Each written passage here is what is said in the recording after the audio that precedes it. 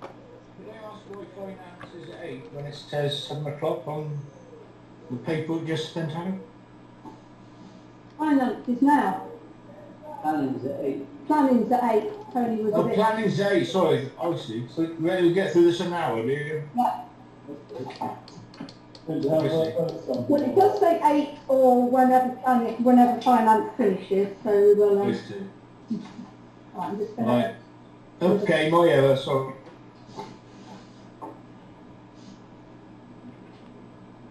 I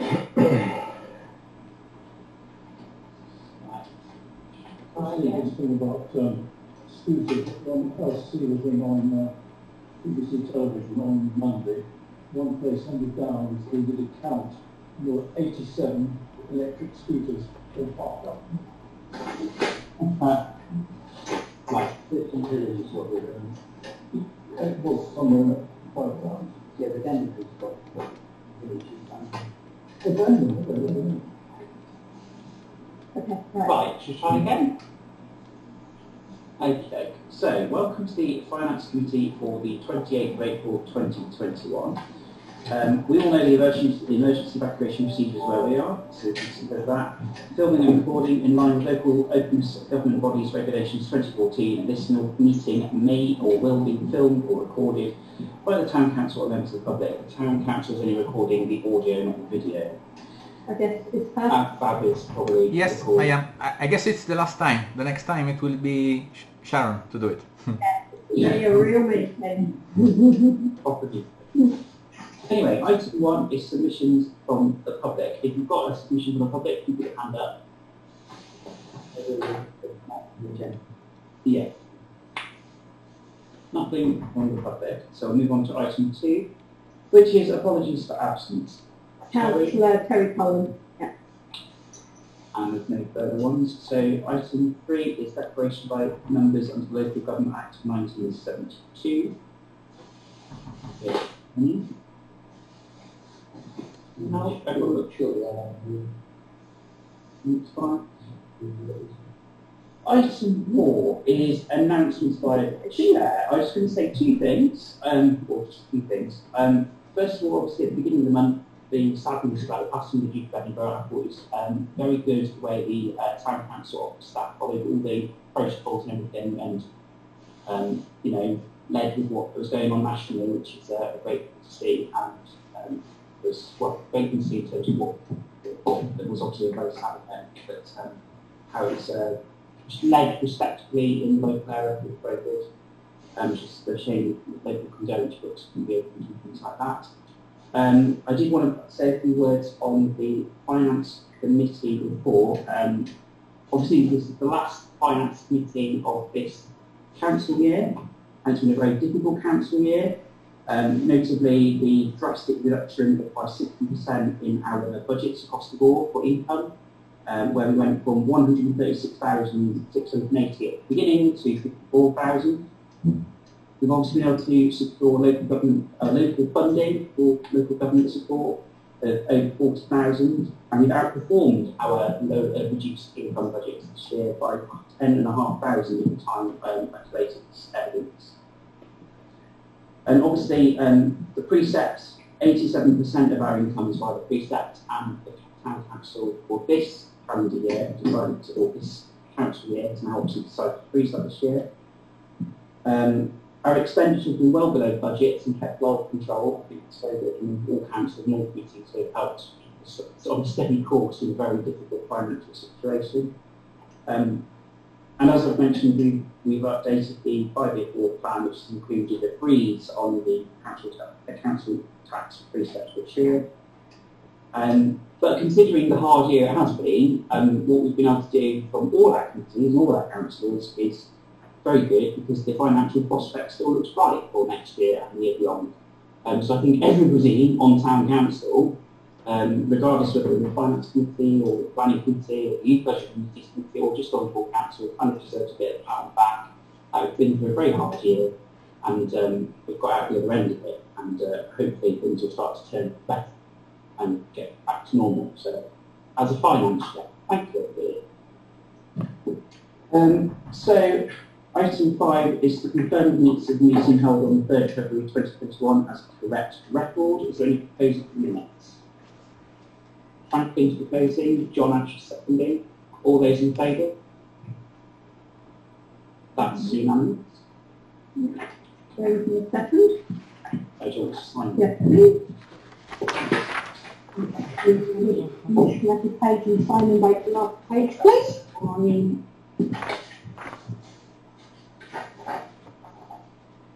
So we read out the date and we forget what the date is in this instance. If it was a long while ago. On the front of the mail. I know. I forget. Oh, I mean today's date. I thought you meant the Yeah. 18th in February, sorry. That was a long while ago, Thursday.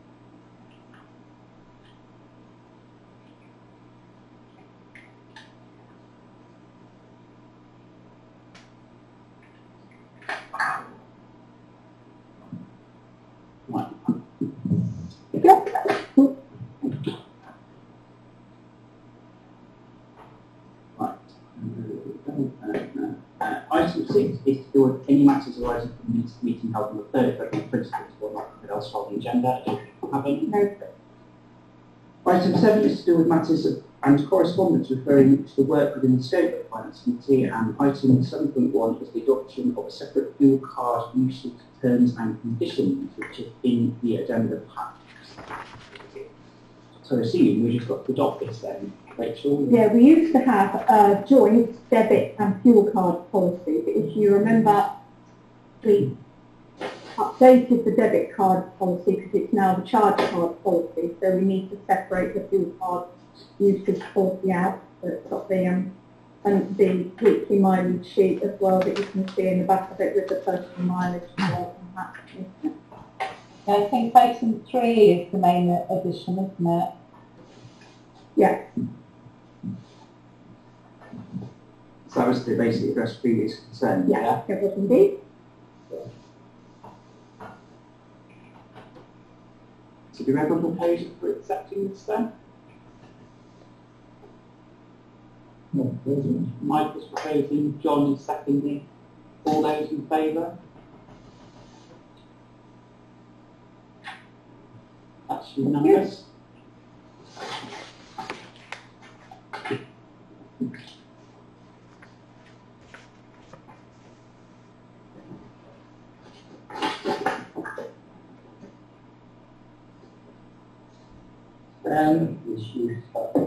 Indeed.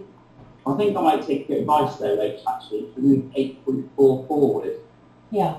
And do 8.4 first. So could I have a proposal, please, for moving 8.4 to after item 7, so we can address the applicable for higher charges while all is here. Yes, I'm happy. Michael's proposed that, John seconded it. All those in favour? That's unanimous. Thank you. So we'll cover item 8.4 now and then move on the rest of the agenda. Paul Coakley, as you're all aware, is from the Pickle Quartet, joining us as well. So, long story short, 2 of the courts, so the 3 tennis courts have now been marked out for pickleball. 1 tennis court accommodates 2 pickleball courts. There's a picture on the report for you to see. So now the courts have been permanently marked, the office has been working with the pickleball club, and we decided the best way forward is to have 2 dedicated pickleball courts Monday to Friday between 9 AM and 4 PM, and one dedicated tennis court, which is on the third court. The middle court, which will accommodate both tennis and pickleball, is open to either tennis or pickleball on a first-come, first-served basis. And we've been working on this system for a few weeks now, and it seems to be working really well. The problem that we have is this was brought in last year, the pickleball usage, and hire charges weren't adjusted at that point because we were just seeing how it all worked out. So moving forward, at the moment, 2 pickleball courts cost the same as 1 tennis court. So if someone uses a pickleball court, they have to pay for the whole tennis court, and it's just a really clunky system. So I spoke to Paul, and Sharon was also in contact before, and the new proposal is to bring in an hourly rate per pickleball court of £2 an hour. I mean, generally both courts are hired out. It's very rare that we just have one hired out, but it would just make things a lot easier to administer, and also for the hirers, so that they actually know how much they will be paying. So just changing it from £3.65 per hour for 1 tennis court, whether you're booking 1 or 2 pickleball courts, and moving that to £2 per hour per pickleball court. It's fairly straightforward. Any questions, Rachel? Michael? Yes, how do people pay with this? Either by cash today or bank. Most of it's cash. We're working on this because some bank payments, when it was done by bank payments, we couldn't identify who paid what, and we didn't know the amounts that they paid. So temporarily, for now, a lot of the one-off bits they're paid in cash, in envelopes that they bring, and the envelopes are filled up and given to the duty leisure assistant, so that nobody's actually handling the cash. And we have got health and safety and COVID procedures in place for that. I imagine generally just reaching 365 with the cash is quite awkward. Yeah, £2. Yeah. That's going to be a lot easier. Why can't we set up a card payment scenario? It's basic. We could, but then we will have card costs linked to it. I mean, we have got Barclays cards, facility at the moment in the main office, but there are charges associated with it. So just at the moment, this is what we're doing for now. I mean, Dell and I were talking about this earlier today, and that might be something that we look at as we move forward. I can give you a couple of card transaction companies which are a lot cheaper than Barclays and a lot cheaper than Royal Pay and a few others. The one that we're using, yeah, it would. Anything. I mean, we are paying sort of lower rates because the Barclays card system that we're using at the moment, we secured after you recommended someone to us.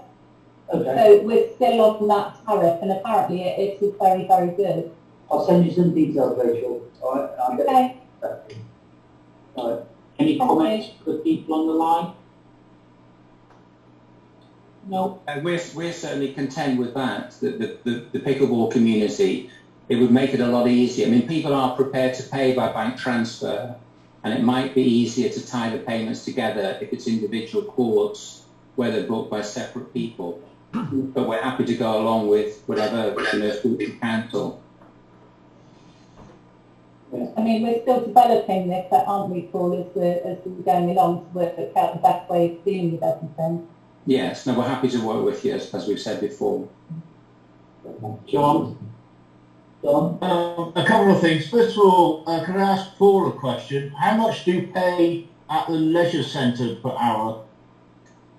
I have to confess I don't have that offhand because it's a long time since we played there, but considerably more than £2, I would imagine. I feel sure it's more than £2. So we have to book the hall. We don't book. Well, you can book individual courts, but I need to check just to know how much that is.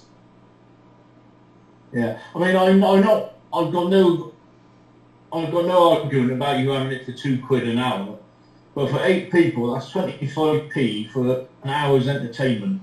No, sorry. When we play a game of pool, we put £1 in for a game of pool, which lasts you 10 minutes for 2. Right. Anyway, I'm not complaining about that. I'm just saying I hope you realise what a bargain you're getting.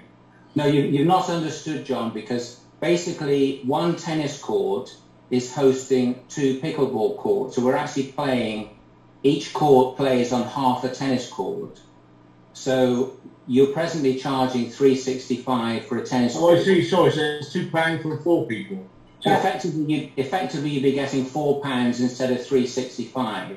Right. So we're in profit then. I'm happy now. But it's more than tennis. It's pretty occupied. Yeah. Okay, Paul, that's fine. Thank you very much. Okay, thank you. Any further comments from councillors? A comment, if I may, Chairman. I think we need to keep an eye on this to make sure that we don't get a situation where tennis players are never able to get there because there's always pickleball players, or vice versa. And I think we need to make sure simple balance is achieved.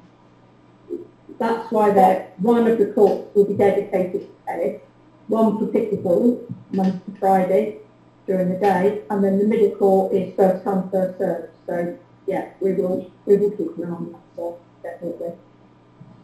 Tennis isn't so much time in space. And when you get Wimbledon on, yeah, we tend to get a flurry for those few weeks, but yeah. not a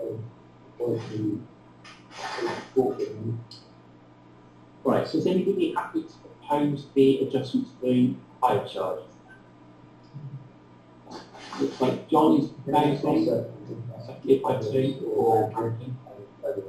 You just be in 2013. All those in favour?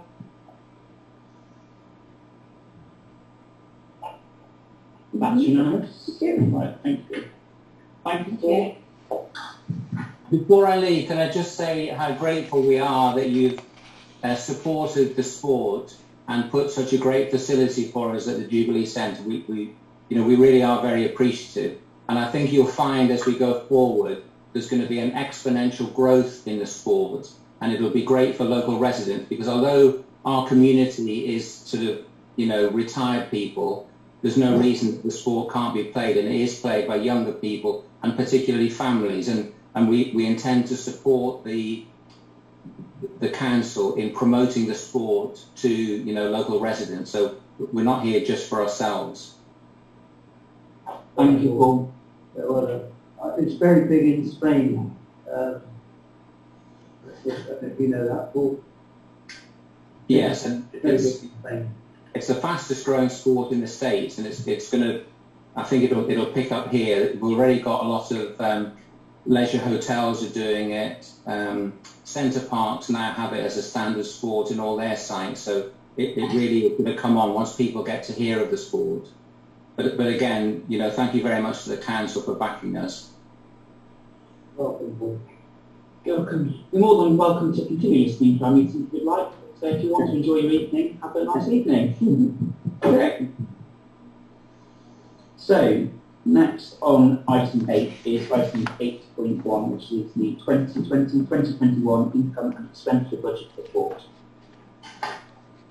So, I'll try and go through this as quick as I can. The Mayor's Charity, which Sharon has advised to Tony, has raised £4,404 today, so that will be distributed when we do have the town assembly or AGM, or possibly in June.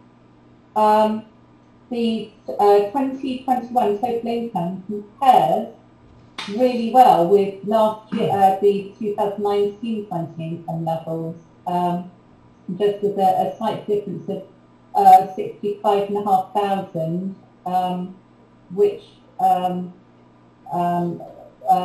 is a drop on the from the activity centres income, which, bearing in mind where we thought we'd be, I think that's a pretty sort of strong performance.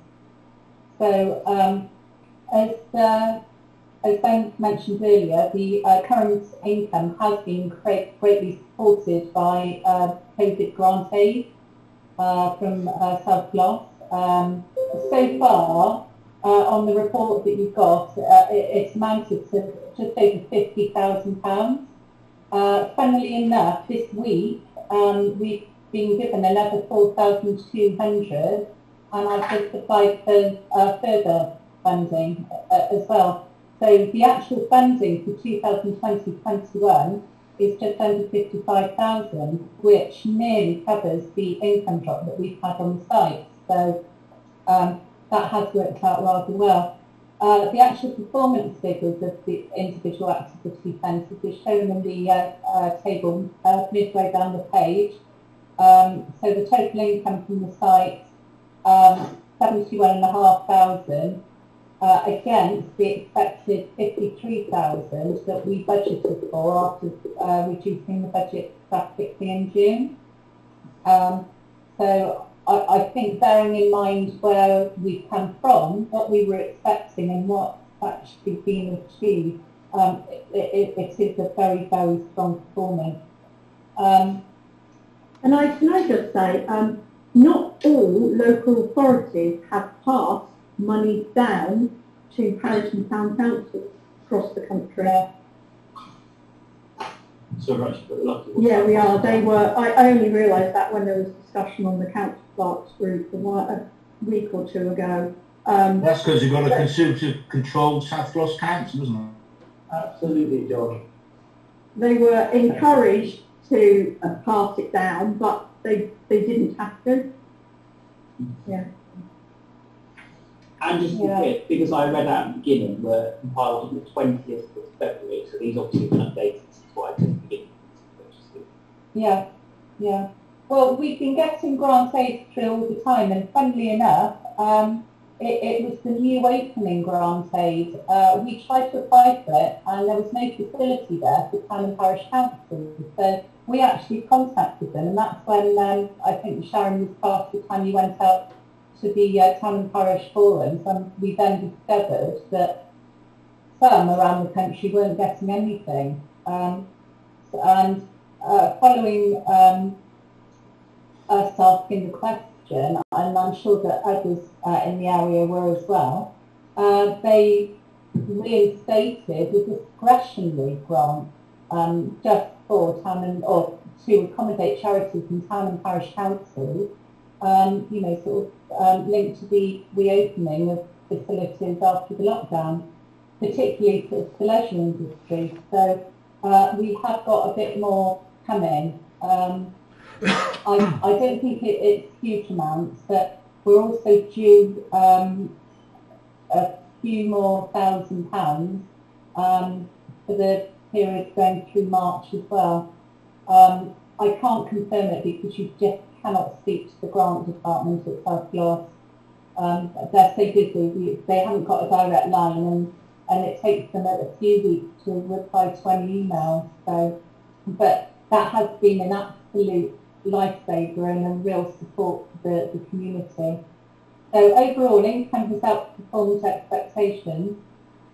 At the point of writing this as well, we were waiting for sort of further income to come through. The CCLA dividend that we haven't received, that's just been confirmed. So that's another £555 that will be going into the income level.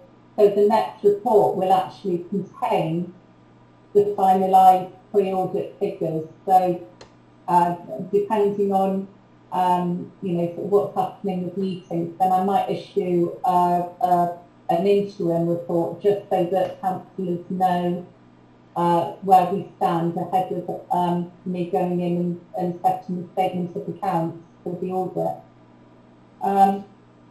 So So, as Ben also mentioned, we've greatly reduced the high charge budget in 2020-21, and we carried that forward into the 21-22 forward plan as well, because we didn't know whether we'd be opening up or what would be happening. So I come to it later on in the report. I think, bearing in mind that we've outperformed the budget level so much with the during the last financial year, it's worth increasing those budgets to match the income levels that we've actually received, because touch wood, we've probably come from a worst case scenario situation, and the year ahead will be better. So, so that will come a little bit later. So that side looks very good. The expenditure side, again, is well below budget. You have got graphs in your report if you want just a quick view. That one shows that it's blue as the budget and red as the expenditures. So that is accompanies your report and shows that across the board we are well under budget. And the actual figures are itemised in this table on page 2 as well. Linked to that, there's a further breakdown for the youth budgets, if you wanted to sort of have a look at those as well. The youth budget is £34,712 under spend for the last financial year, and that has gone into the year-end surplus. It's not reallocated into use. Only the external grant aids that haven't been spent have carried forward. Everything else goes into the year-end surplus. So based on that, we've only spent across the board 81.65% of our annual budget, which is a really good situation, bearing in mind that we still have running costs linked to closed sites and things, and you know, we still have to maintain a lot of our services through the lockdown. So based upon the current 2020-21 actual figures and the current approved 2021-22 budget figures, which was correct as at 19th April, the current year-end surplus to carry forward for 2021-22 amounts to a massive 307,500,000. So that is detailed within the forward plan. A large. Can I just say that it should read detailed within the budget forward plan Schedule B, not Schedule A. Yeah. So just in the year-end surplus part at the bottom, after the first paragraph, that should say Schedule B. And similarly, on the next page at the top, it should say Schedule B under the reallocation of the year-end surplus. Yeah. So, linked to this part, the year-end surplus, I'm going to deal with this in sort of 3 chunks really. Where we are now, a reallocation of the year-end surplus, and then the final part will be adjusting the higher charge budget and a further reallocation of the earmark reserve. So that's why you actually have 3 schedules marked Schedule B, C and D, which is a summary of the forward plan, which are these ones, and that just shows you a snapshot summary for each section as we're going through. So the current 2020-21 year-end surplus is shown on Schedule B, and it shows at the bottom £307,526.70, which is huge. But as I as I started saying before, the large surplus was predicted and is due to the strong income overperformance and large expenditure underspend. But last year, whilst I was away, the year-end surplus wasn't reallocated at that point. So there was 189,000 that normally would have been reallocated at year-end last year. It wasn't, it just carried forward. So that's why this level is so high. Good news for council and for the forward plan, because we did have some projects in mind where we knew that the surplus would be high. So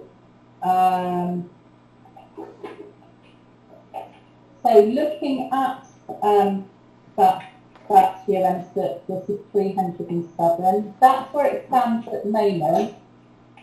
So moving on to the next stage, it's reallocating it into earmark reserve and adjusting the forward plan slightly.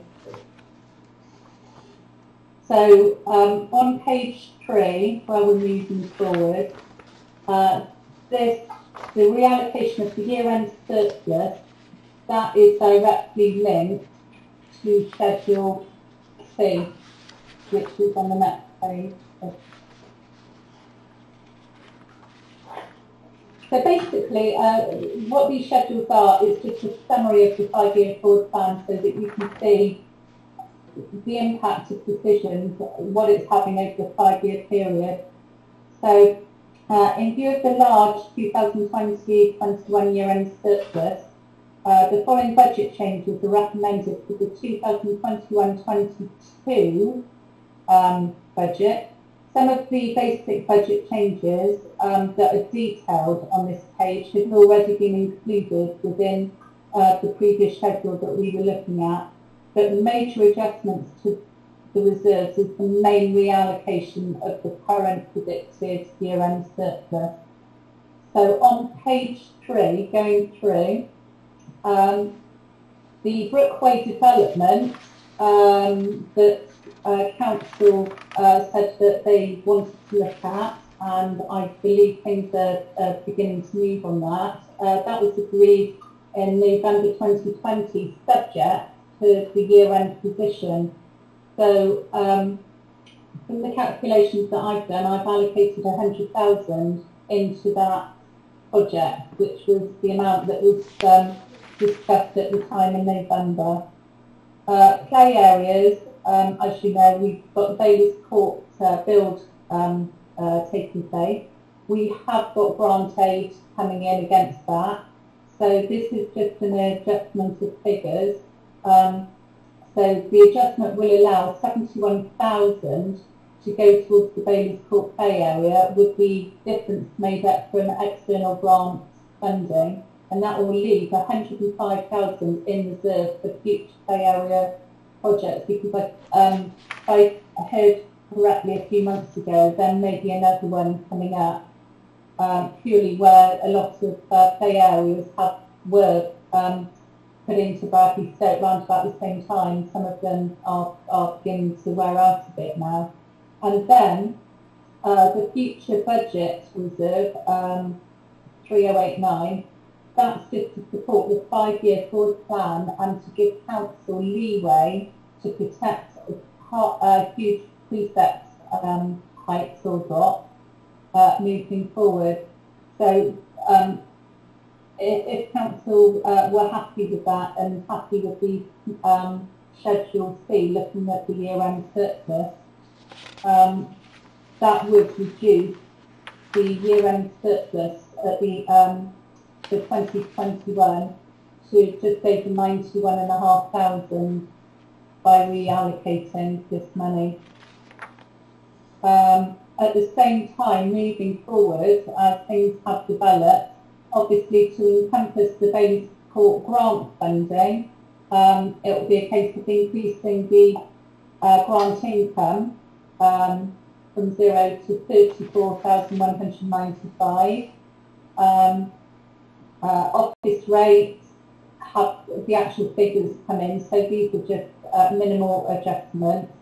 Professional fees, that's increased slightly. That was agreed by the staffing committee to cover the contractor that's doing my work in the office that I can't get access to. She comes in for 1 day a week or 1.5 days if it's around a meeting with payment issues the following day. And that was funded mainly from an underspend from the prior year, where I took over a lot of the work early on.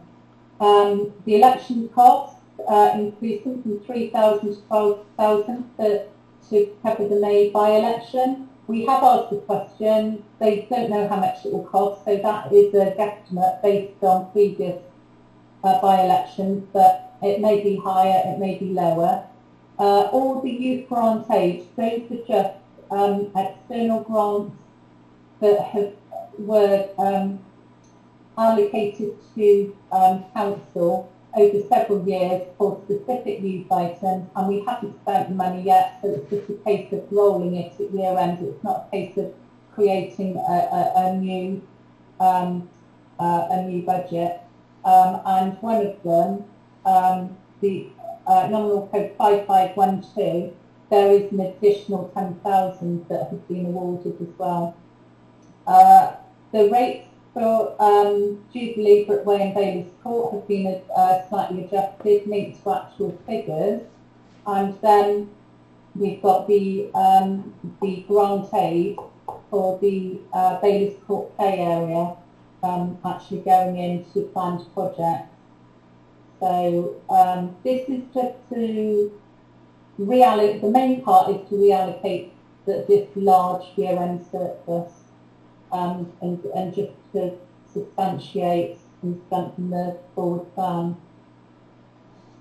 And at the bottom of the page, just to make it clear, that shows the year-end by, if this was approved, the year-end position going through the years to 25-26, which does show a really, really good position. So I don't know, Ben, do you want to consider those for approval, and then we'll move on to the next one? Well, Tony had a question, and I just want you to be else got questions as well, so it can form a bit of a queue. So Tony, Michael, and no one online. Okay.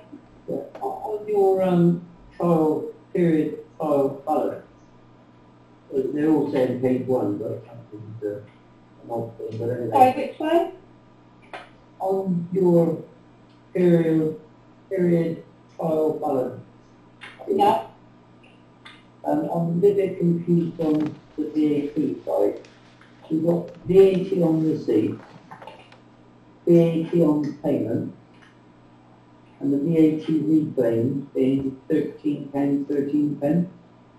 Yeah, we haven't finalised the VAT yet. So what that £13.13 is, funnily enough, I was talking to Terry today, and we're going to be working on this next Wednesday. That £13.13 was a manual adjustment made in December last year, because there is a discrepancy, a slight discrepancy within the VAT adjustment. So, can I finish what I'm trying to say before you jump in? I'm just a bit confused here with this being VAT on receipt, VAT on payment. If you've got VAT on receipt and you've got your VAT on payment, yeah, shouldn't you have a VAT reclaim somewhere? We will do when we process it, but obviously this is for the year end, and we've been waiting for final year end invoices to come in and to be processed, which will then adjust this figure further. So that's what I'm saying. This will be done next Wednesday, which is the bit, and then it will be a reclaim. Yeah. You're nearly £11,000 out. Nearly 10,700. Yeah, and it will be reclaimed.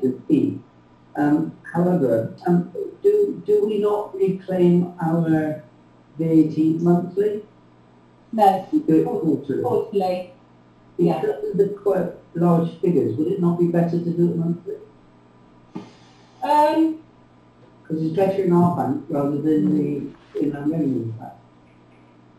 I could ask them. I mean, this is the agreement under the Opta tax that the VAT office set up. Because, so, you know, we've got this long-standing agreement with them, so we would then have to get that agreement changed and see if they would consider monthly. It might be worthwhile just to look at the costs, because with a total income of 800,000 pounds, or over £1 million rather, we should be looking at possibly monthly reclaims, because we're likely to be reclaiming more than what we're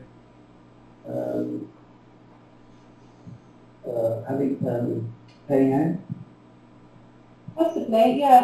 I think it might go in a seesaw effect depending on how quickly the invoices are issued and how quickly the expenditure is processed. I think that's partly why it's done on a quarterly basis. Yeah, but yeah, it's worth looking at. I will speak to them. Yeah, okay. I thought I'd just ask that question. Yeah. I know it's an odd one, and we don't normally have these adjustments, but only town and parish councils not to tax. So I don't know. I will ask the question. It might well be that it has to be on a quarterly basis under Opta tax because it is a specialised area. But I will definitely ask the question. Yeah. I know when I had done business where I was exporting, so therefore I was having to reclaim more than what I was paying out, and we went on monthly reclaim. Yeah, yeah. Because of that scenario, and it looks like we're in a similar situation. It's purely because we have this arrangement, because where we've opted to tax, a normal company can't do that. So by charging, because our higher income and our sites run at a loss, that's the whole point of it, because it's substantiated by precept. Because of that, opting to tax makes sense, so that any build costs and things like this that might not necessarily be able to claim back, we can. So I will definitely ask the question there. Thanks, Rachel. No, thank you very much. I've solved my problem. Does anybody else back? Yeah, Rachel, I think there is a small typo on page 1. Maybe you already know about this. In the table, the income against budget for Bailey Scott, you've got 1%. It should be 100, right? Yeah. Yeah. Okay. Yeah. Okay. Yeah, definitely. I always put something in to see if you'll spot it. Right. Normally Ben spots things like that. Yeah. Right, so you're asking us to consider whether we want to go for Schedule C then, essentially. Yeah. So all reallocate the things in the table Yeah. then, do you? Yeah. So to reallocate the year-end surplus within reserves for the end of this year, so that our balance to carry forward will reduce to 91,500, and then slight changes based on more up-to-date information for the next year's budget. I mean, in general, I was quite interested in the idea of a surplus, because I know there was capital projects that we wanted to do that we were looking at funding them via alternative means. So whether it was a public works loan or increasing precept or what have you. Because whether like end of year surplus could have actually potentially gone towards any of that stuff. That I could look play, for example, the extra building and what have you. It has. But that's the 100,000 top one. Sorry, I imagine. The top one. So what council decided to Brookway was to aim for 100,000. That was the what in November. Roughly 100,000 was the initial thought for a cost, and to wait for the year-end surplus position to see whether that 100,000 could be covered. If it couldn't, then we'd consider a public works loan. Yeah. Sorry. But or a change in the precept. So, but the year-end surplus, it is sufficient to put 100,000 in at the moment. So that's why it has gone in there. So, and then the other big project was the Bailey's Court play area. So we have secured grant funding on that one. So that's just adjusting the reserve to allow for that, because to bump it up a bit back to its original level, because, you know, just on the Bailey's Court play area, you can see that if one play area needs to be replaced, it can wipe out the whole reserve. So that was all, that had been mentioned, those two items have been mentioned going through in previous finance reports. That's fine, thank you. Sorry, I overlooked that. So is anyone? No, that was top. Sorry, that was top of my list, the Brookway one. Is anyone happy to go ahead with this proposal, or So propose the table on page 3. yeah? Anybody happy? I propose it. I'll second it. Yeah. All those in favour? Only? Unanimous. Thank you. Yeah. I'll double check the Bailey's Court grant funding on that one, because I think this might have been done before I had further information, but Yes, because I think it's more than that, because we've got Woodstock grant as well, haven't we, which is 14,000, so I think that was, yeah. so I'll just adjust that figure linked to what has actually been provided. Anything further on 8.1 then, Rachel? Yeah, page 4 now. Sorry, I missed that. I think you're going on to page 4 now, aren't you? Right, okay. So this is the final stage. So as previously said, the income from the activity centres, we carried forward the really splashed income level.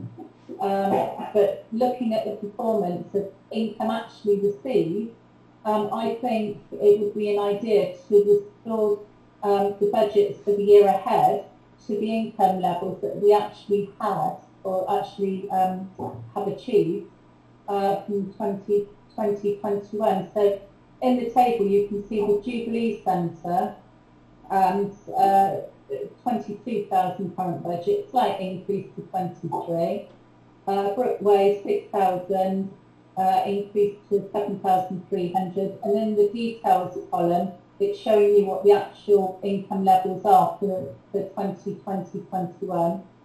And the big one is Bailey's Court. We had a budget of 25,000, but we achieved 41,000. So there's a difference of 18,300.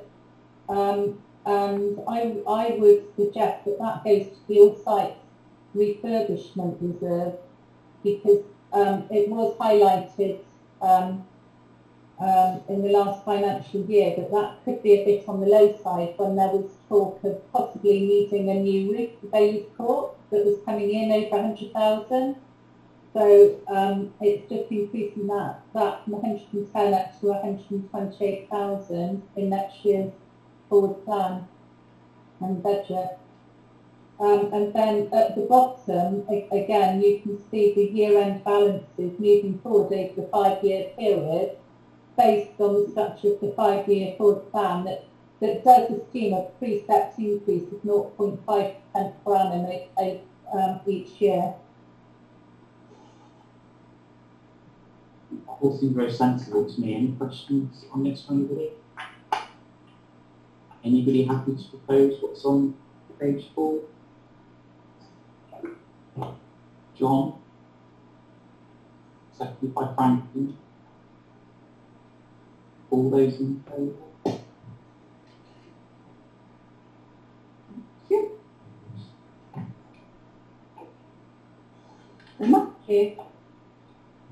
Rachel. You know, sort of, from what you were saying earlier, Ben, just really quickly, that shows what a strong position council are in. Yeah. You know, with the final, they're nearly finalised. Most of the year-end adjustments are in, so I think that looks really, really good. It's a nice position to be in. It's a nice position that we're able to do what we did with precepts as well and doing that. Yeah. And can I just comment that a lot of parish and town councils across the country are nowhere near such a robust position that we are. Yeah. It's all with planning. Yeah.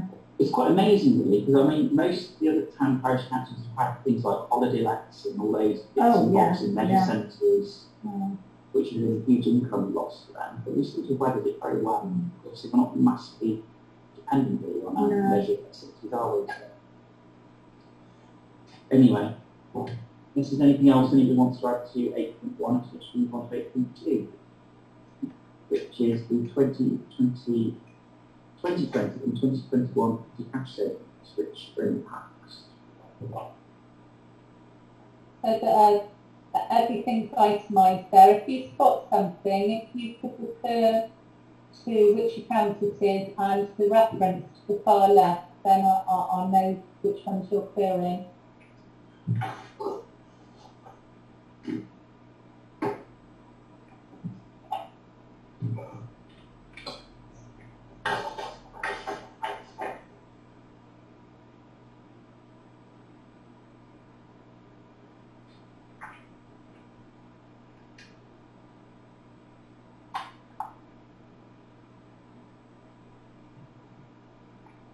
Is that adverts we put in Evening Post, or is it we're just buying Evening Post? No, we were buying it, but we stopped that. Oh, yeah, we get into that. Yeah, yeah. So we stopped that now. That's if you looked actually last year, that was just catching up on some petty cash receipts that were around. But yeah, we stopped it in April. It's just live, that's different online. Every little bit of money that's saved helps. Yeah, yeah. Unless you want to do the crossword.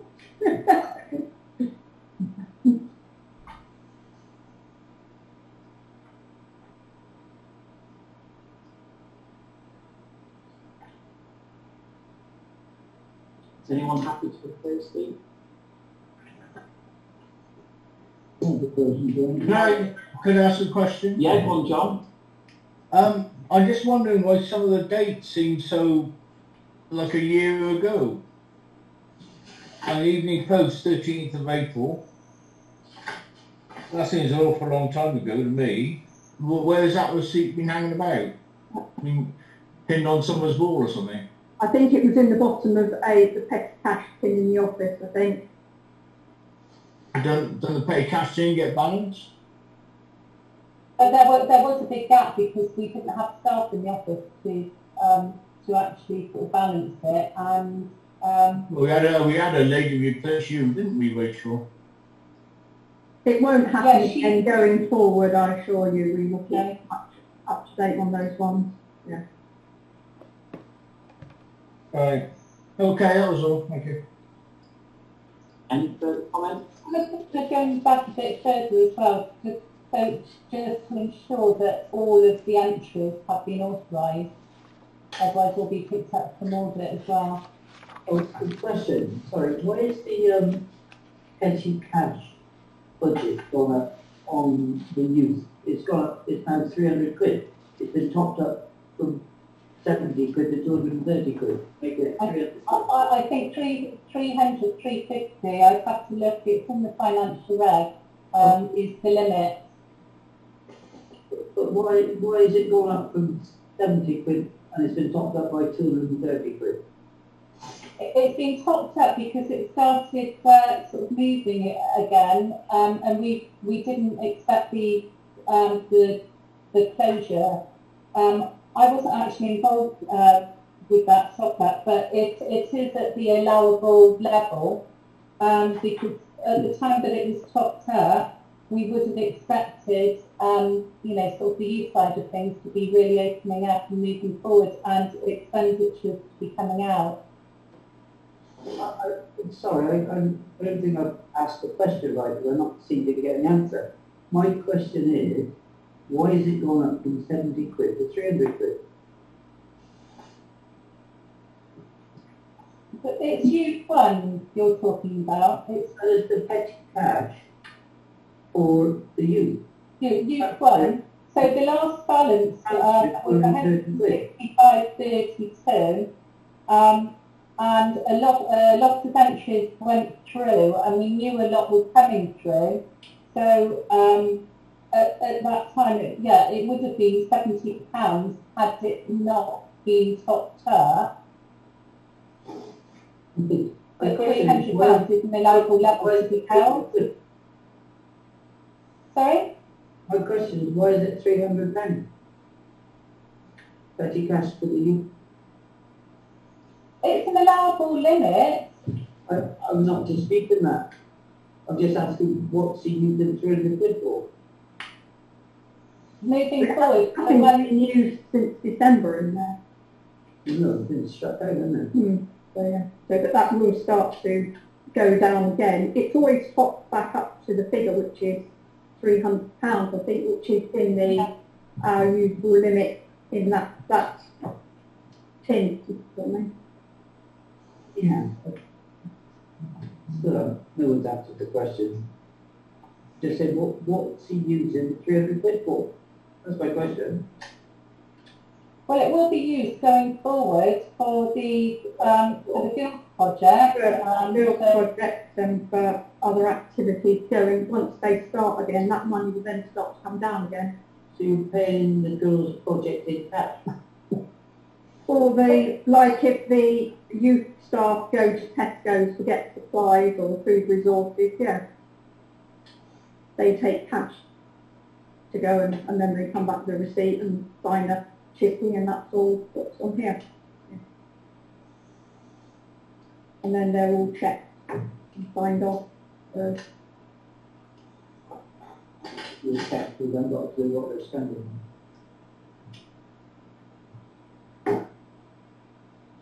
Well, we have all the receipts, so we see the breakdown. Yeah. That's authorised, linked to the actual project that's taking place, the actual youth event that is managed by Graham.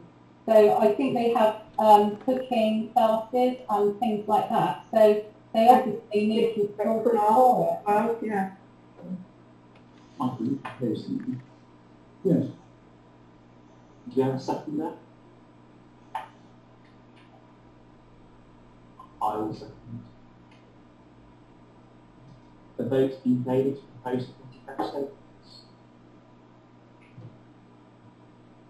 That's unanimous. No, we've got more side effects than one point.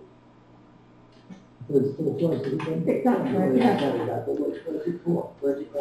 The one at, we're not on that yet, I don't think, but at Bailey's Court will no longer function. That's fine.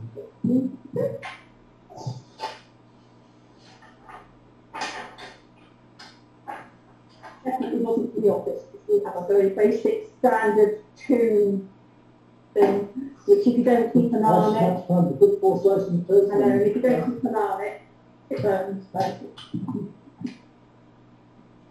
Right, so item 8.3 is consideration of 2024 and 2022 community festivals. So you have the briefing update in your agenda pack with the breakdown of everything and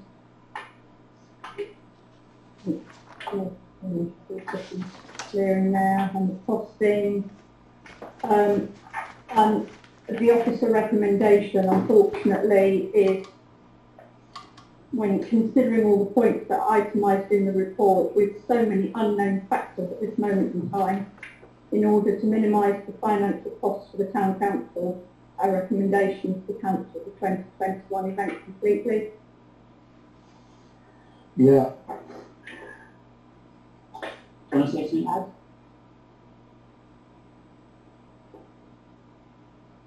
Yeah. If you want to comment, you can say something. It was a smooth. Is it frozen? No. It is moving.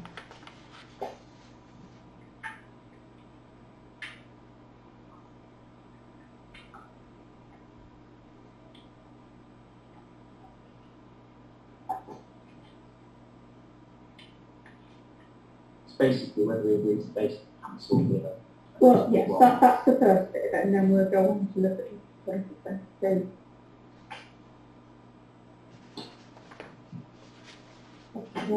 It is unfortunate, but I just feel that so many unknown quantities, and I'm happy to propose that we do not. I'll second it. Ed seconded it, and Mike proposed that. So, all those in favour? Probably not really in favour, but. no, nobody's in favour of it, aren't We'd like to agree. Yes. Exactly. So you're against, are you? Thank you. Okay, so that's the council for 2021 festival. So then looking at the 2022 festival. So the 2022 festival is the last one that our current event company has been contracted to provide. So the extract in minutes is below. So the officer recommendation is that the 2022 festival, rather than the event company being paid their fee apportioned equally over 10 months, which is what's been done for many years, to ensure that we comply with the new financial regulations in respect of companies not being paid up front for services, the event company will be requested to send in a monthly breakdown and invoice for work done and cost incurred. This invoice is then paid monthly. This will ensure that if an event has to be cancelled at short notice, there will be no money due to be paid back to Town Council by any event company who may be running events on the behalf of the Town Council. No, I said we don't pay up front, you pay... You are, you're going to do it, you're going to pay a monthly, don't they? Yeah, but the invoice will be directly related to what is actually done in that month. So some months so some months the invoice might only be for £400. What would you do if we would actually have physically, which is nothing? Well, you have, I mean, he has given a breakdown of what he's done month on month in this report since last September. So I would envisage that we would get one of those each month, and then an invoice equating to the relevant number of hours. So no, I'm not saying that it would automatically be the same amount figure each month. It will be directly dependent on what he's done. This is really just sort of regularising Yeah. And then you also please need to set the date for the 2022 festival. Now, traditionally, the festival would be the second weekend in June. However, in 2022, there's an extra bank holiday day for the Queen's Platinum Jubilee. So councillors could therefore consider holding the community festival over that weekend, 3rd to 5th June, to tie in with the Queen's Platinum Jubilee celebration. We won't be under that, will we? The Duke's Day. The Queen's Platinum? It's a wedding anniversary. No, we're in as a monarch. Yeah, right. It's actually the coronation. Oh, the coronation. Oh, yeah. But as I say, I thought that was due to the years of time.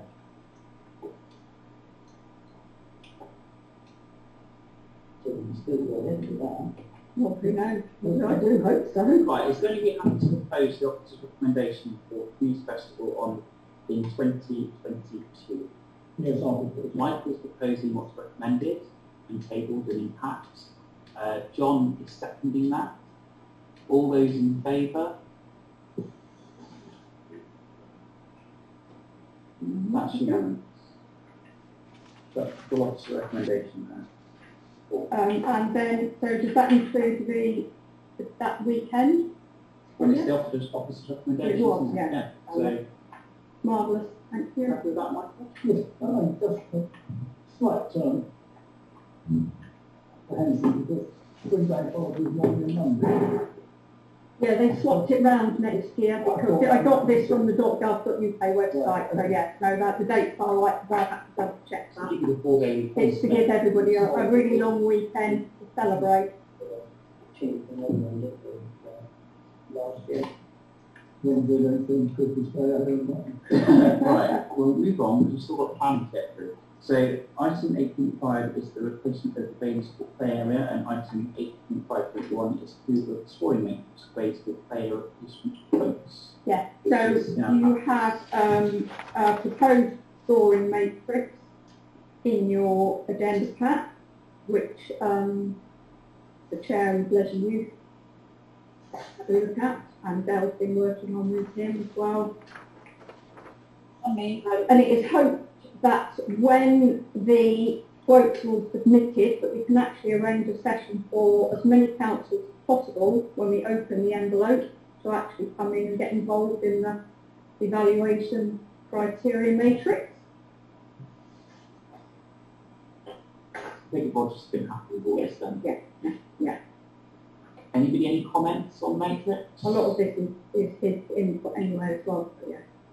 He wanted value for money and pay value. The highest.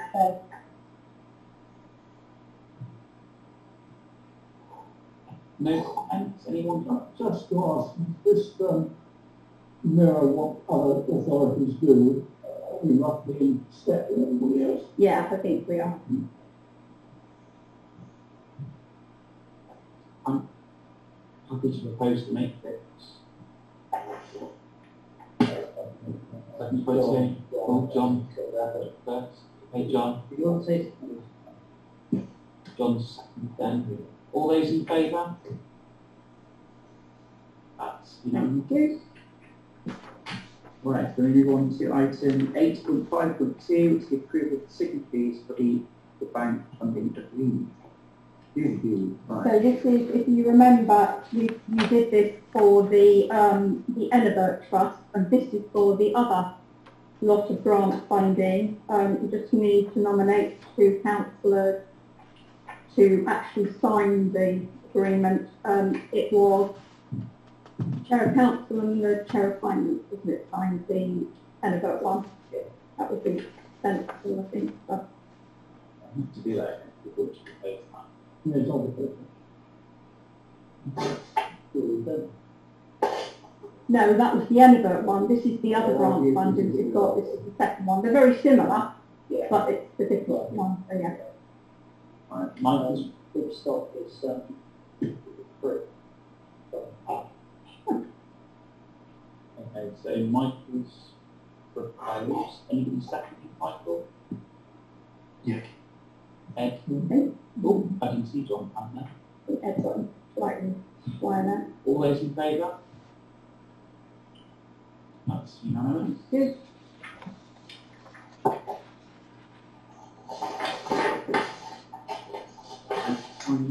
No, that's it. Was just no, I don't think Dal's got the actual form of agreement for this one yet, but you've both signed the other one, haven't you? Remember?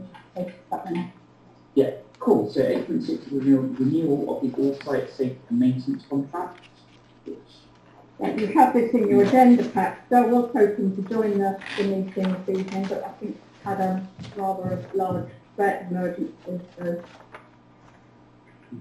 So really everything's in there, and I hope everybody's had a look through. This was one that was paid up front. That won't happen going forward. It will be paid payment monthly in arrears for whichever company you go with. Officer recommendation is that you have 2 similar quotes, then you have one other quote in, one partial quote that actually hardly covered anything, and the other quote, they haven't captured the level of what was required for the contract, so that's why their quote is so much lower. So the officer recommendation is that A1 have provided their service to BSTC for over 10 years, providing fast, professional and comprehensive rates for any additional work, carrying out themselves in short lead times, They retain the same charges as the current contract. Jubilee Centre charges include £1,500 for the office or the skate park with new addition, but they haven't increased their costs. But they are flexible, know the site well, which allows staff to be able to just get on with any work. So the suggestion is that you accept the quote from A1 to ensure professional continuity. But again, it's not going to be paid up front, it will be paid monthly. On the access, you've got it on the top, and I think it needs to start with what. It does, I think. I think it's 3 years, to double check that. I will. But you've got here at the end, excluding the skate park item, and you've got the skate park item. That's all contradictory, isn't it? Where does it say the excluding? Pattern on something. Yeah, I've got that. Where does it At say? the end of that sentence, it says excluding skate park item. You've got at the bottom of that, the skate park. Yeah, so that the excluding the skate park items is linked to the 350 items on all 4 main sites to be tested. Just means that whatever's in the skate park hasn't been counted, but it's included within the quote. So that directly relates to the fact that there's approximately 350 items.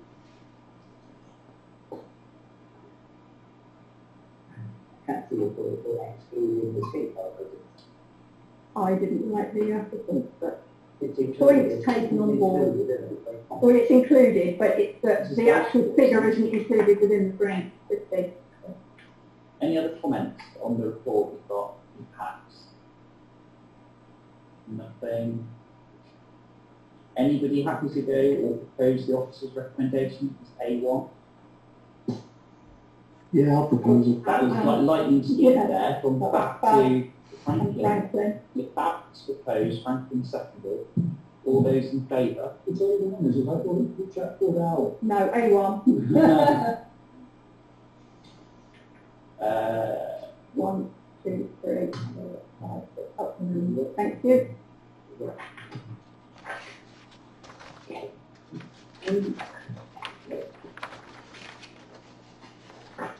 And item 8.7 is to approve bills and direct debits for payment, which is obviously in your packs. Yeah, I still want to know what they're using it for. Where is that being used? In the kitchen at Bailey's Court Activity Centre, obviously hirers use the kitchen and they do get a toaster and microwave provided to replace a broken toaster.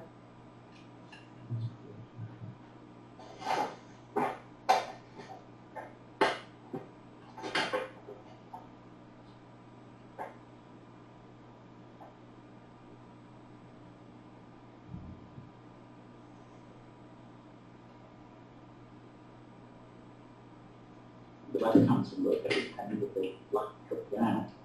What this little thing, oh yeah, definitely. So much better. Doesn't give quite as wider View, but it serves its purpose.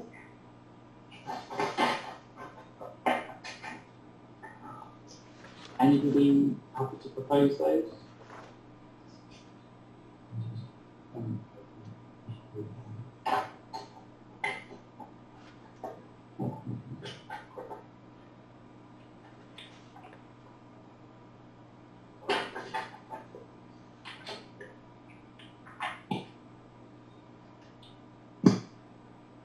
Didn't see our bills officer there. We do actually. They were in today. We have some new PCFOs as well. Yes. Yeah. That's a long-term replacement, isn't it? They've been missing for quite a while. Yeah.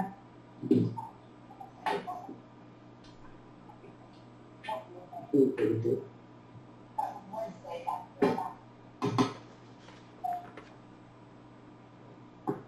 Woody? I'll second Thank that. you. Tony and seconded by Michael. All those in favour?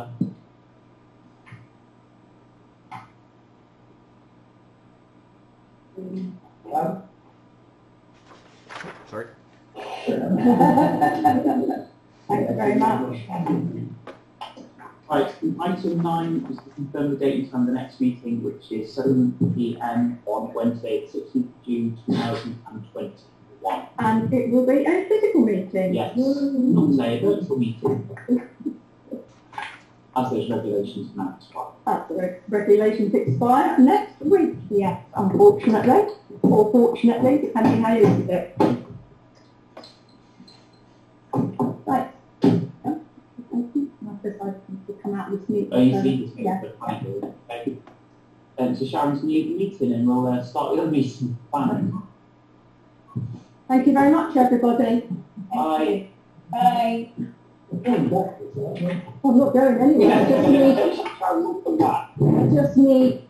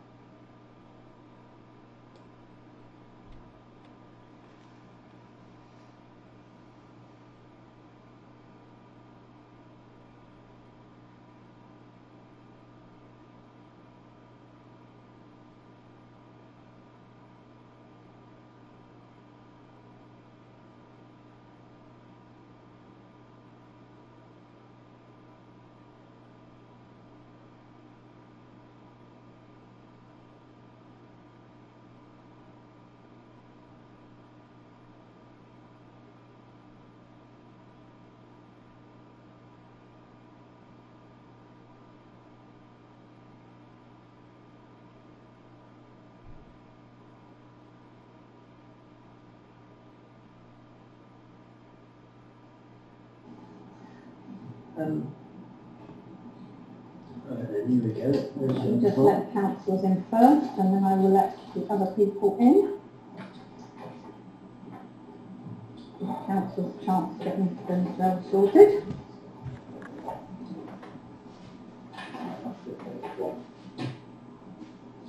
Evening all. Evening, Andy. Hi, You Andy. tried to join, you were in finance earlier. Well, I thought, well, I might as well listen to the end of the finance meeting if I can't get into the other one. I was just going to admit you, and then you disappeared from the screen. I was like, oh. I gave up, went to Lou instead. You wouldn't have lasted very long because she cut everybody out anyway at the end. Well, she didn't press click and stopped everybody. I had to, because this is a different meeting set up, so I had to remove everybody and then add everybody else back in, but yeah. Poor old Keithy rang me up, said, is it just me or can't you get in either? Sorry. Hello. Oh, well, there he is. Hello, Keithy. Hello, all right. Hello, mate. Finance overran. Yeah, by the sounds of it. Sharon, don't wish to have a moan, but is it possible, can we stop doing the meeting like this on the back of another meeting? Because I'm sure there's public at this one as well tonight, and they're not going to be very happy having waited what would normally be 7 o'clock to then be told 8 o'clock, and then the meeting starts about now. So yeah, unfortunately, this is all linked to the death of Prince Philip and having to move meetings around, so hopefully we won't need to, yeah, it's not ideal for any of us to have to go from one meeting to the other, Are but they all in? I'm just going to let everybody else in because Ed's now here. So are we having a festival or no? No, we aren't. So I'll send an email out for everybody tomorrow, but no. Yeah, we are, Andy. Your house. In the garden. There's no booze left, Ed. I'm afraid it's all gone. No, it's called Bring Your Own. That's all right. That's fine. Yeah, if you've got the Barbie going, mate, we'll have the festival there. Small size, but yeah. I just wasn't surprised by the news that there's no alcohol there. Right, councillors, I'm going to let members of the public in now.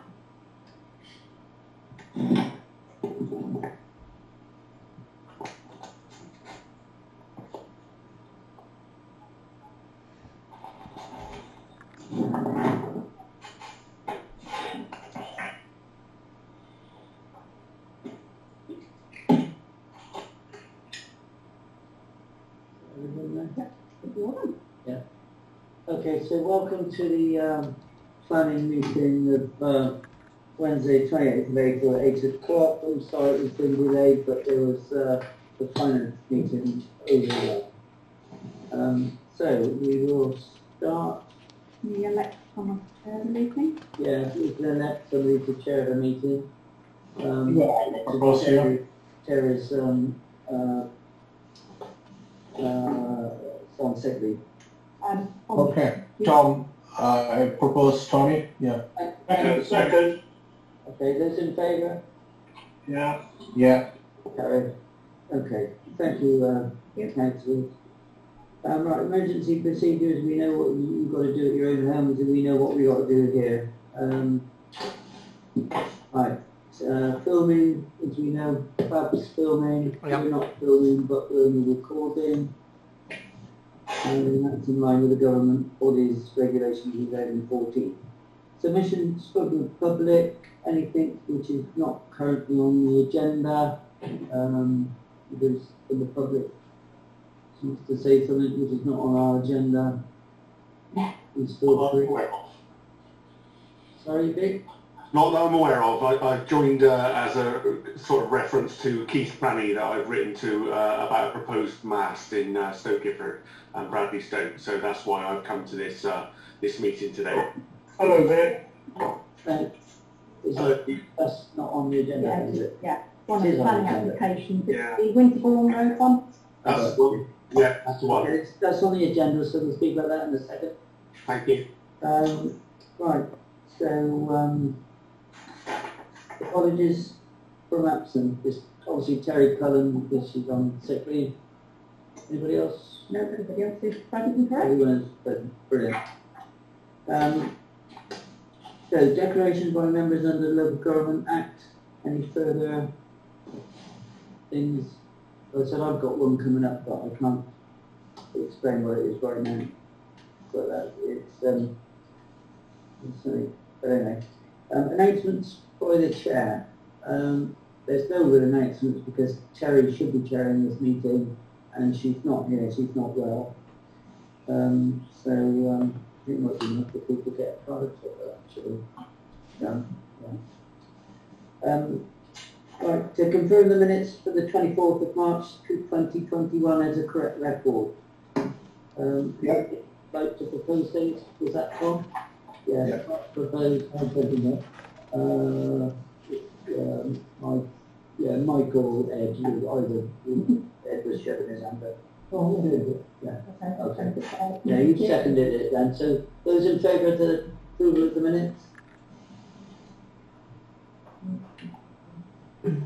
Unanimous? Thank you. We'll give you for the initial page and sign the date after. Yeah. Thank you. Well, I'm signing these because there's quite a few. We can move on to the next item, which is item 6, to consider any matters arising from the minutes not covered elsewhere on the agenda. And 6.1 is the bench point on the shared Brookway pedestrian stroke cycleway, South Gloucestershire Council Local Transport Priority List. Yeah, the update is I'm still chasing for a meeting. I emailed on the 14th of April, and next week I will try again and actually see if I can phone someone and speak to them. So yeah. Okay. 6.2, the e-scooters pilot project in Bradley Stoke. Shall I give you a description? Yeah. Sharon's going to give us a resume. So you, in your agenda pack, you have the update on the e-scooters pilot project and where we are now and what we've had from South Gloss, and I downloaded the app to just see how it actually works. I would just point out I do not intend to use one of the scooters. I just wanted to see how it works, and it is quite interesting with the no-go areas and the parking hub. So where we are is we are currently trying to arrange another meeting with Boy and South Gloss Council to look at the project in town, especially the location of the parking zones. There are a number of zones that councils feel are in the wrong location, usually at the entrance to the local public house, plus the locations which lead to the e-scooters blocking or obstructing the public footpaths and pavements. So I've now emailed South Gloss Council 3 times asking to arrange a meeting, plus today I left a message on the South Gloss Council officer's answer machine. I'm still waiting to hear back on that. I sent an email out to all councils.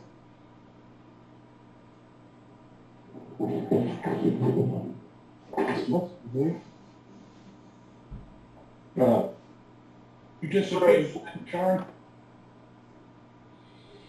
Oh, Sharon. Gone, Sharon. Sharon, you're gone.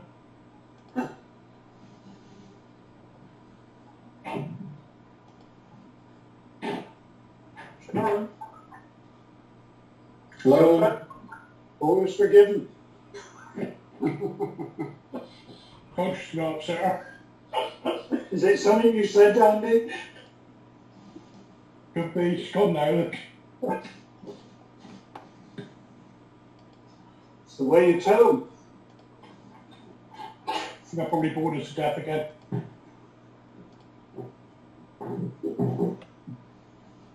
Oh dear.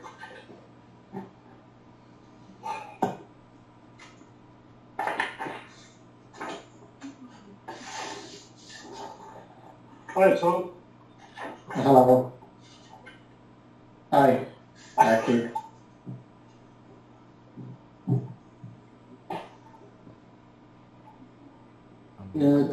Sorry about that. We lost signal down at this end, so we'll just get reconnected. Yeah. Okay. Do you want to say that last thing? I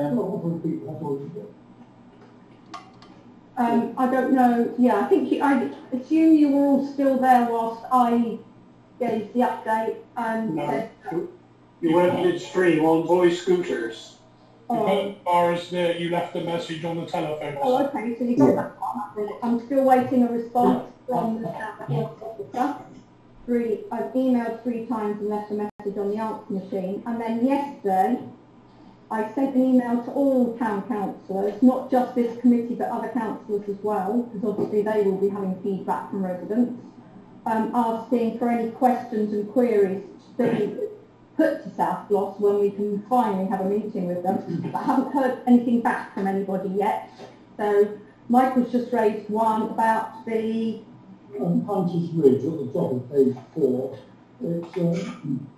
There's no spare land there, they're just left. Goes by bus stop, blocking the pavement. Right, okay, well that's...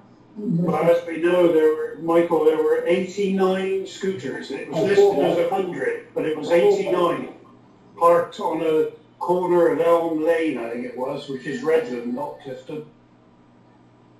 Yeah. Close to the Downs, I know. I believe they've stopped them in Clifton Village. Yeah, they have, and Coventry, and several other areas of the country, I believe. Yeah. And the quicker we can get them to stop here, I think the better. I think the thing is, Tony, Sharon, you did say about stopping them on certain areas. Well, I think most people want them stopped on their pavements. Yeah. So most areas are Bradley Stoke, if you say pavements, isn't it? Yeah. Yeah, I mean, they're supposed to be driven on the road, and they're being driven all the time, most of the time, on pavements. Yeah. I've spoken to a few constituents, and they're absolutely livid with the things. They are. One question I'd like them to answer, if they can, how can you stop the parents of the children registering them and letting the kids drive them? It's fraud. It's fraud on the licence, and it's fraud on insurance, because the moment someone else gets on it, under 18, they are not insured. Well, it's constantly going on. There were 3 children on one of these scooters, on one scooter the other day. Yeah. It's abuse, isn't it? Total abuse. One thing that might be worth noting, one for Sharon and anybody that wants to make complaints of any description and include WECA, Amanda, what's her name, Edmondson, WECA, is no longer in that post. So she said, please take me off the list. She then mentioned a girl by Christian name only, which was a fat lot of good, so you don't know who to email to, and they're just getting around it by saying contact the boy, contact complaints email. But I can't help but wonder that by doing that, you're not including the police, you're not including anyone else, and it could get lost in the ether. So is the complaint actually going to be responded to? I sent mine directly to Tim. By copying the whole world and his wife, then they can only say they got it there. Would you like to come in, Ed, with Ed? Yeah, if you can hear me. Yes, we can. Good. I've tried to push hard with Keith against Boy on this to stand up and be counted in proper regard, because our area is definitely not the first area where problems have been seen. Yeah. If you read further into these exploits in other countries, such as Germany, especially with the City of Berlin Council, took them to task until they were happy that they were running it in a proper fashion. I do ask the question, if they can get it right in that city, why can they not get it right in other cities? Now, the issue I think here is that we as Bradley Stoke Town Council have to piggyback through South Gloss, because it's a wider area than just ourselves.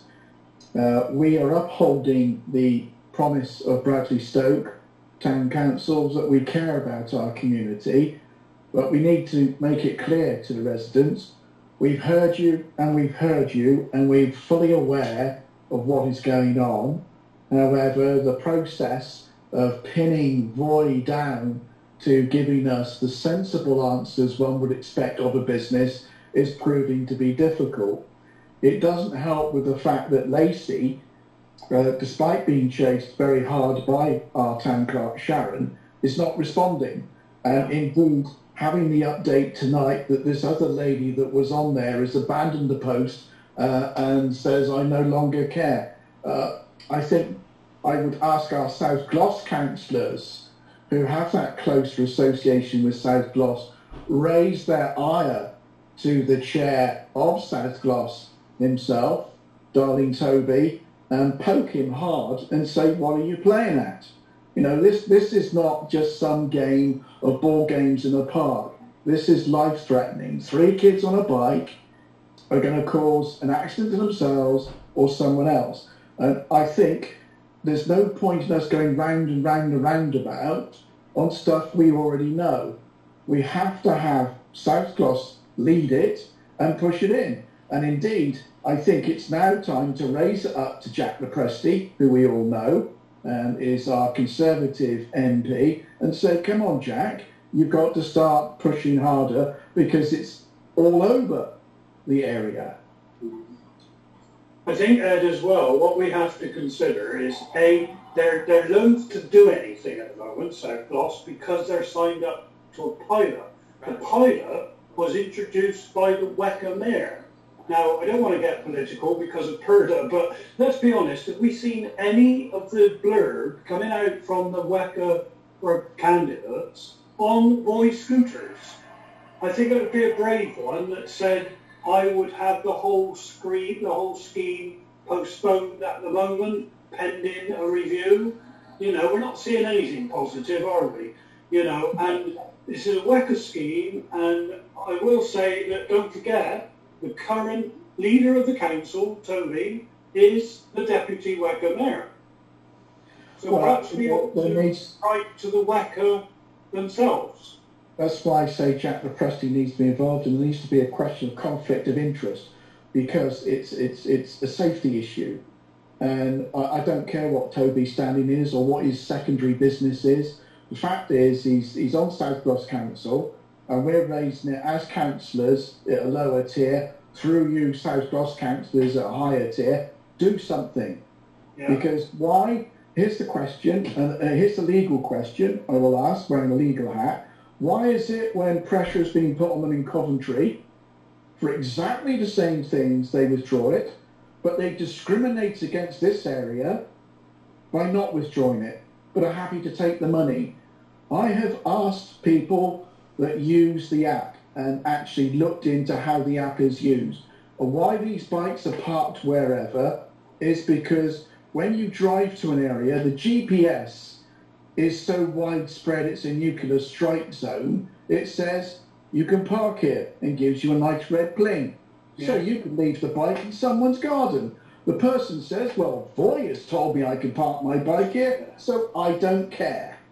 I think that's the problem, Ed. We're looking at postcodes on this, and when they say, look, you can block a road or a field, yes, but the moment you say kids are riding on a pavement such as Braden Avenue, BS34 or 60H, they'll say, right, well, we can't stop them from riding in that postcode because they can be on the road. But we need the pavements on both sides of the road made illegal. It's Voy stepping out of the lasso. That's all it is. We need someone with the balls.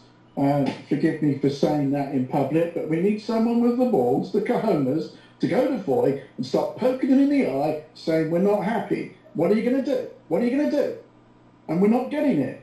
So I think that we need to write a very strong letter of complaint through to South Gloss Council that, Lacey's not performing. He sat there and promised I'll do things, but, where is he? Where the heck is he? That meeting we had with him, Ed, that was you, me, and Sharon and Tom Lacey and Tom Adija. It was, he said that he hadn't long been in that post and he'd inherited things. Well, he should have been brought up to speed, shouldn't he, before he had the meeting with us. But clearly that isn't happening. But there is a...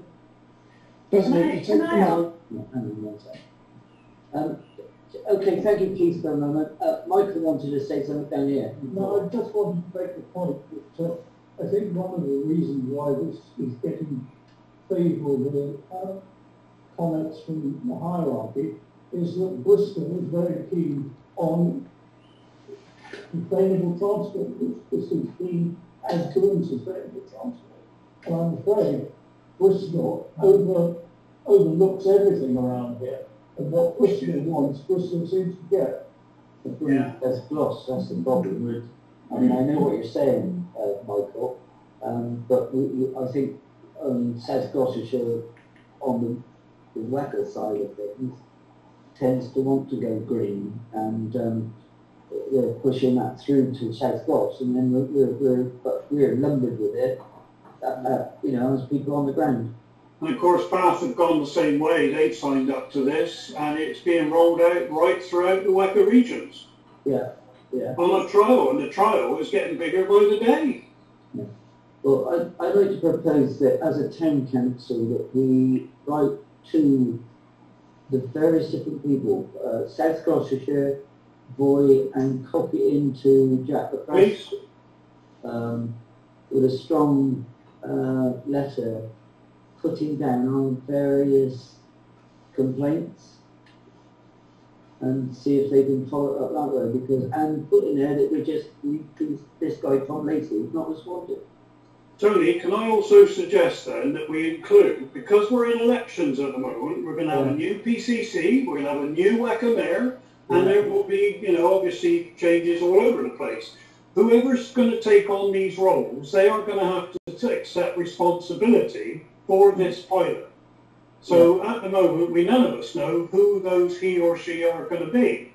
But I think they are the people that in the driving seats, they are the people that will, in the case of the PCC, they'll have to tell the police what they're going to do, impose the Road Traffic Act, which is what this is all about.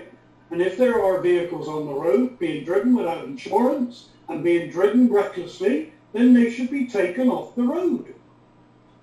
Yeah. What I was going to say, all I was going to say is if councillors can think of specific questions, let me know and we can include the questions in the letter that we send. I would ask why scooters that are just abandoned willy-nilly cannot be treated as waste tipping, fly tipping, and removed. Yeah, apparently on the app, if they do park in the wrong place, they're so say get fined. But does that happen? Well, you can't end the journey if you're not parked in a proper designated parking zone. But as Keith said, the parking zones are some of them are quite wide and woolly, and so people can just leave it on a verge. Well, that's a complaint now. Yeah, and that's but that, yeah. Put that down as a complaint. Yeah. I had 3 drive down the pavement the other afternoon. They nearly knocked an 89-year-old chap off his rollator. Yeah. And then 2 of them rolled on because one stalled. Now that dumped machine was left on the side of someone's driveway. And do you know what time, after I reported it as an abandoned scooter, do you know what time somebody turned up? 20 to 2 in the morning, big white van, they get out, radio blasting, and they're making a hell of a noise outside that person's house with this scooter, whacking it apart, changing the battery, and then he got back in the cab, pointed something at it, to try and get the thing to go from amber to green. Right. Okay. Well, he couldn't get that to operate properly, so he got out of the cab, and bear in mind, there's all this noise going on. It was nearly 2 o'clock in the end, and he's banging and kicking this scooter and thumping it with his fist to get the green light to come on. Now, that's not fair on the public. You know, it would have been easier to just pick it up, put it in the back of the van and take it away. It was dumb. Keith, can you perhaps put that down as a little summary and send it through to Sharon? Already done, Tony. My wife complained and so did I, and we filmed it. Well done. Because that can be something else that can be sent up. Yeah. So you propose that we do the letter? Yeah, I would like to propose that we send a letter off. Before I do that, Andy would like to say something. I just wanted to say that would it not be worth leaving this letter a week and a bit? Oh yeah, I'm not going to do it tomorrow. I'll wait until we collate everything. PCC yeah. and new WACC there. Definitely. Yeah, we can then target it at the right. No, I will continue to chase the task force officer for the next. Okay. They'll be in post for 5 years, so they have broad shoulders. Well, plenty of time to sort this issue out. I propose that we send a letter out when we know the new WACC areas and the new PCC, and we copy them all in into it. Yeah. And that's my proposal. Would anybody like to? I second that. Yeah, I second that. I'm seconding it. Those in favour? Yep. Right. And then if anybody else, I mean, keep sending in the complaints to Sharon. Well, I don't really want the complaints because there is a mechanism that the complaints can go through to, but things that I can put in the letter, definitely. Yeah, well, complaint can go on. I don't want 200 things from residents. There was an update the other day as well from the police, itemising the amount of complaints that they've received that actually include voice scooters, and the majority of them were claimed to be privately owned scooters. Oh, yeah, I saw that. Yeah. I think if everybody put in the complaints that they know of, that would be reversed in 5 minutes flat. Okay, so can we move on then to the next item on the agenda, which is another problem area, which is the Cribs Patchway Metrobus extension gypsy thing. So you have all the information in your agenda pack. This is just a briefing update really, and all the questions I've asked. And then I sent out another 2 updates that were to everybody. They're not here, so I didn't print them out. They only came in today. But they are on our website on the Gypsy Patch Lane page. So basically, it's going to go on until at least, I think, December, I think. We hope. At best. At the best. Well, hopefully from August I think it's August, there will be one-way system operating under the bridge. I think that's what they're hoping, but it is only in one direction. Traffic light control. Sharon, you were at the meeting on Monday, weren't you? Yes, I was. I believe I wasn't able to attend that one, but I had a meeting today, as it happened, with Mark King and South Gloss, the director, Nigel Riddler, and other people connected with this project. I understand the meeting did not go very well, and that people had a total, well, they're not happy, are they, by any means? No, the local residents who live close to Gypsy Patch Lane, and also a lot of the businesses who are just, they all feel, you get the impression that they feel, and justifiably, that they're banging their head against the wall and nobody's listening, that's what they said. Nothing's happening, and Well, today we took up those issues with the officers, and there were some very vocal comments made, I can assure you, and the officers have agreed to review the issues, some of them, and as I asked for 2 months ago, the issue of the lady that has been waiting to hear about compensation has finally now, apparently there's an officer assigned, he's been to see her, they are in dialogue, and there are issues now being dealt with, and she will have a personal officer now dealing with that issue. Because I said, I'm fed up of this complaint being raised at every single meeting. That is not the purpose of the Gypsy Patch Liaison Group. And it takes up far too much time. As well as planning meetings, and parish meetings, and everything else. So they finally agreed, and officers are, well, reviewing the way that they operate. Including, I might add, people complained last night that they're fed up with seeing workmen stood around doing nothing, and that's why this project is behind. Yeah. Thank you, Keith. Chair, can I just also remind? Just done. No, yeah, you know, the work that was carried out in the Bradley Stoke North side, you know, the work metros. The same contractor, I think the same kind of delay. I don't know why they have repeated cases of poor planning and the delays happening. It was Griffiths, Tom, up there. Now, the contractors here, there's two contractors. One is Griffiths for Network Rail. The other one is South Gloss. Now, it was said that if it was Network Rail's contractor, they may be working to a proper project managed scheme. South Gloss, they've had 6 months to get on and do that highway. They've sat back and done nothing. And now we're having this scheme held up. And on COVID, no doubt. Yeah, and like I said, if anything happens again now, if we have a third spike... They're doing what they're supposed to be doing, with South Gloss, they're 6 months behind doing the roads. Who's that? Who's speaking? That is a resident. Sorry. Who is the Alan Griffiths then? So that is a contractor, isn't it? Yes. Yeah. It's not related to me, by the way. No. Declare an interest. Otherwise, it would be well interpreted. You're absolutely right, Tom. It mirrors what happened 2 years ago in Woodlands Lane and Aztec. Same contractor, the whole scheme fell way back. It's gone way over project. God knows how much this is going to cost. But, you know, we're fed up with it, aren't we? Yeah. Yes. Okay, so what was the proposal for that? There isn't, that's just There an isn't, update. okay, no. it's just an update. Okay. I'll keep you posted. Thank you. Right, number 7, to know the outcome of previous planning applications and other documents pertaining to planning environmental issues. This is the 5 applications we had last week.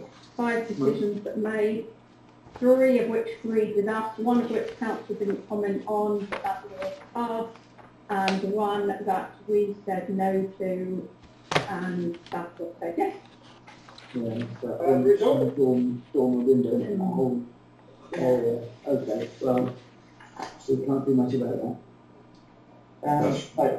Number 8, to prepare responses to the proper authorities regarding planning applications relating to Bradley Stoke.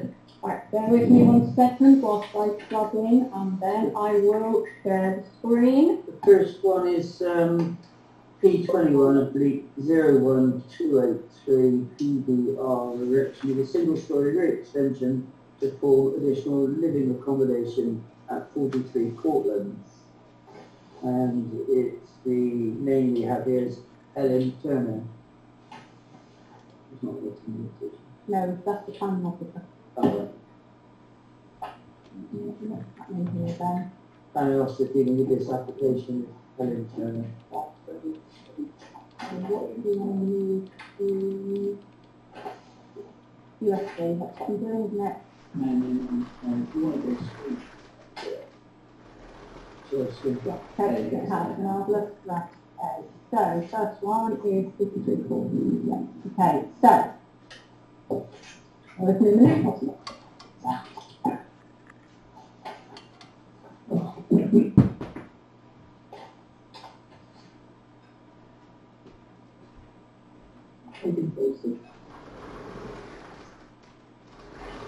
Must have to solve oh, the bits of justice not here then. That's good then, that was a bit reassuring. Okay, so this is the usual image. It is this house here. The top one. The sort of in the middle where the cursor's going round in circles. Sorry. Good.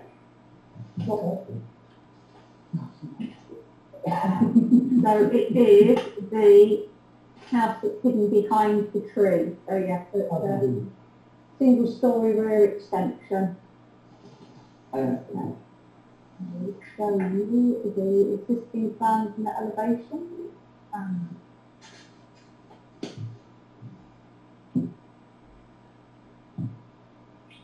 Give me a minute while it loads in.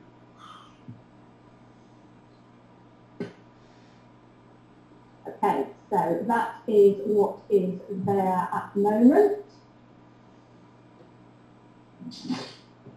is what's planned to come across here. We've got a site plan. Yep, I can. This is where I'm sort of taking up. So give you the site location block plan. Does it look like where we go?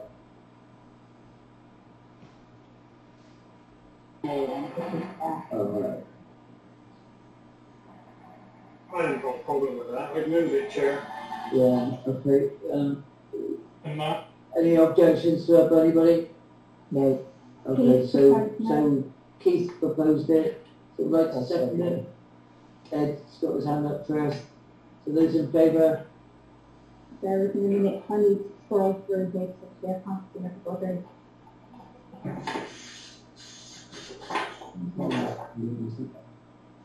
Fab, yes. Tom's got his hand up. Yeah, Fab's got his hand up, yeah. That's unanimous. Thanks very much. So move on to the next one, which is the installation of one rear dormer to facilitate a loft conversion resubmission to 4 Stoke Meadows. I don't think we need to read out the actual number. This one, it came up and Is this the one we refused? no, we actually, council didn't object to it, but South Gloss refused it because it was too bulky and big, I think. That must almost be a first for them to turn down something. Yeah. Was it to do with the cat slide roof coming down to the dormer? I'm not sure. Let's have a look at what they've got. there doesn't seem to be any rhyme nor reason when it comes to dormers. Sometimes they let them go, sometimes they don't. No. So if I give you... Years ago, if it was on the rear of the building, it didn't really matter years ago. Personally, I think they look better with a cat slide, and then you lose the flat roof then, look. Yeah. Agreed.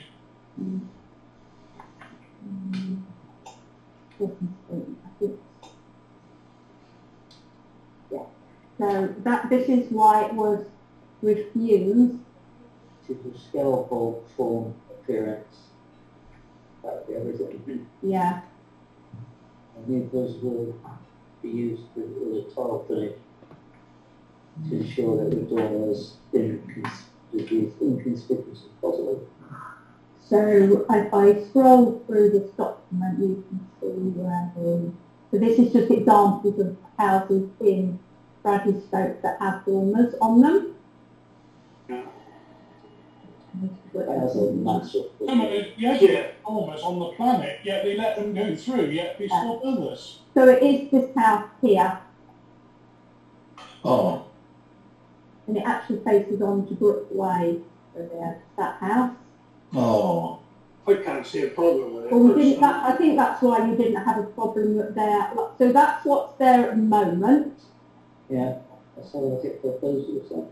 Did Marie Bath say in that comment that it was wrongly... That's existing. Yeah, that's existing.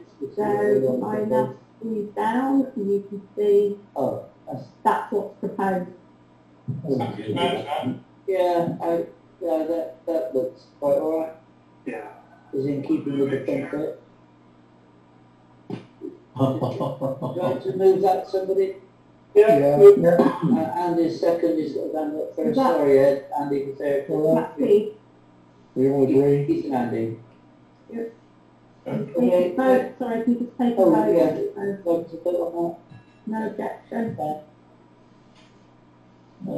That's actually quite nice. That's one of the nicer ones I've seen. It is really, yeah. It hasn't got a flat roof. Yeah, that's true. I think it looks better. Ed, did you vote in favour? Yeah. Yes, I did. Sorry, I think that's unanimous. Okay, number 3 then, to erection of a first floor site extension for additional living accommodation at 126 Wheatfield Drive. Bear with me a minute. A first floor side extension to form additional living accommodation. Wheatfield Drive.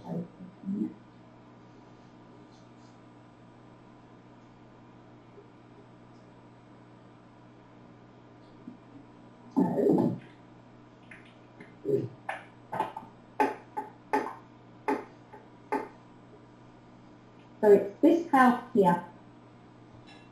Okay.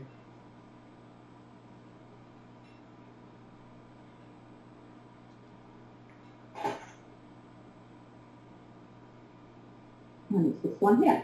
So it's obviously the side that's come out over here. Of the garage. And show you the existing elevation. Doesn't look as though it's too close to any other property. Let's try and see what it looks like. How many bedrooms has it got to the allocation of parking? So that's what's there at the moment. Yeah. And that's what's proposed. So I can show you the floor plans.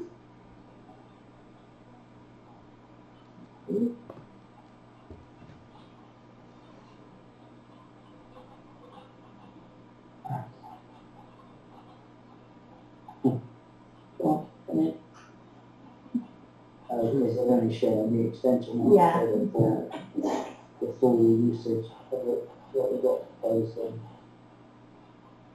Oh, how many bedrooms is that? Yeah, so this is the existing one now. 1, 2, 3, 4. Let me see in a minute. 4 bedrooms.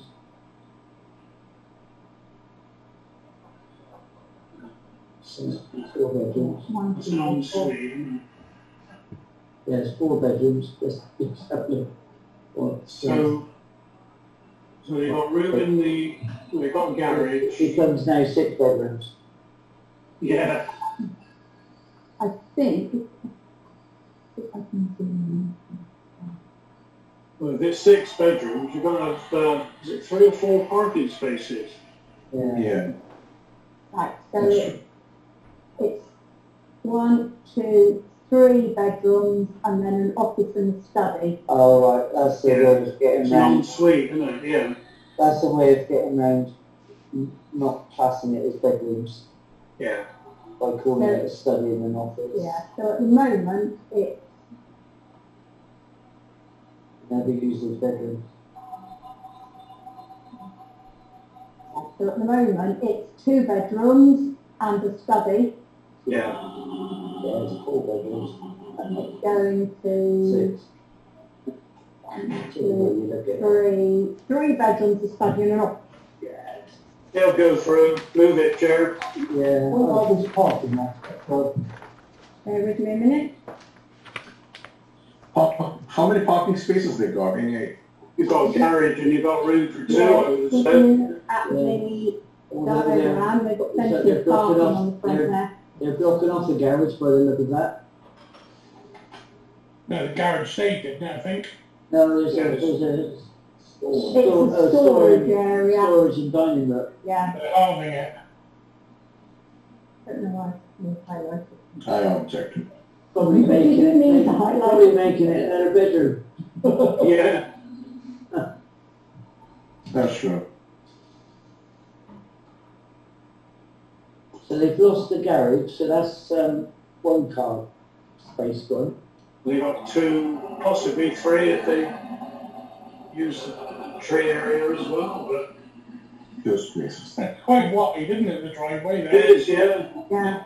It's probably car width. It's definitely got 2, as you say, it's not more. I don't think you get 2 on that same possibly. Bearing in mind how wide the garage is, it's almost in the size of 1 yard. Yeah, if they lose a bit of that grass, they could. Yeah. It'll go through, I'm sure. Is that a reluctant yes? Hello? I'll move it. Yeah, I think so, yeah. Okay, Andy proposed it, someone like to second it? Yeah. Ed, sorry Ben, Ed got his fist hand up first. Those in favour? Steve? Yeah. Tom? No. Against? 2. 2 against. Any abstentions? Is that everybody covered, I think? Yeah, no, we all voted. So 2 against and the rest in favour. Thank you very much. Okay, let's move on to the next one, which is the prior notification of the intention to install a new 20-metre column supporting 6 antennas together with ground-based equipment, cabinets and ancillary development land at Winterbourne Road. Can you just bear with me a minute? Like giving birth, isn't it? Chair, we've got a member of the public to speak on this one. Yeah, I'm sure. Quite a few. We'll probably Bear with me a minute. we'll just pull up the application. So there are numerous documents here. And objections to it. Yes, there are. Is it relating to the one that we had recently, which was with EE? That was Winterbourne Road. But yeah, I think what happened was it was going to go on the other side of the road, and then they found a culvert, so they couldn't put it on the other side of the road, so they're putting it. Bear with me a minute, I can show you where it's going to go. Winterbourne Road. Here. So originally it was going to go over on this side, but now they've moved it literally to here, and there are houses just there. So I can show you the Google image. They should possibly declare an interest on this, because that's pretty much Ellen Hay Road, isn't it? Yeah. It's Elming Down, is it Elming Down? Elming Down Close. Elming Down Close, yeah. So it's on this piece of land just here, literally. Very, very That's setting the scene. So,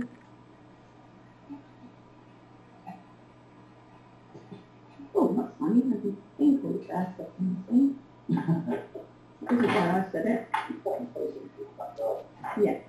setting the scene. I'm not sure.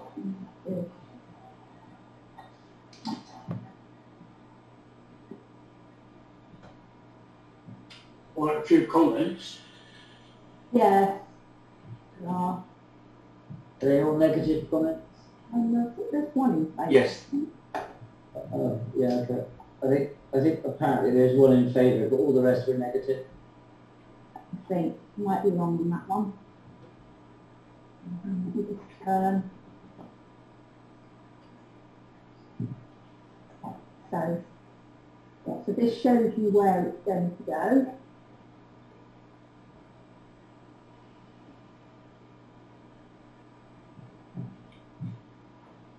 So that's the one on the other side of the road.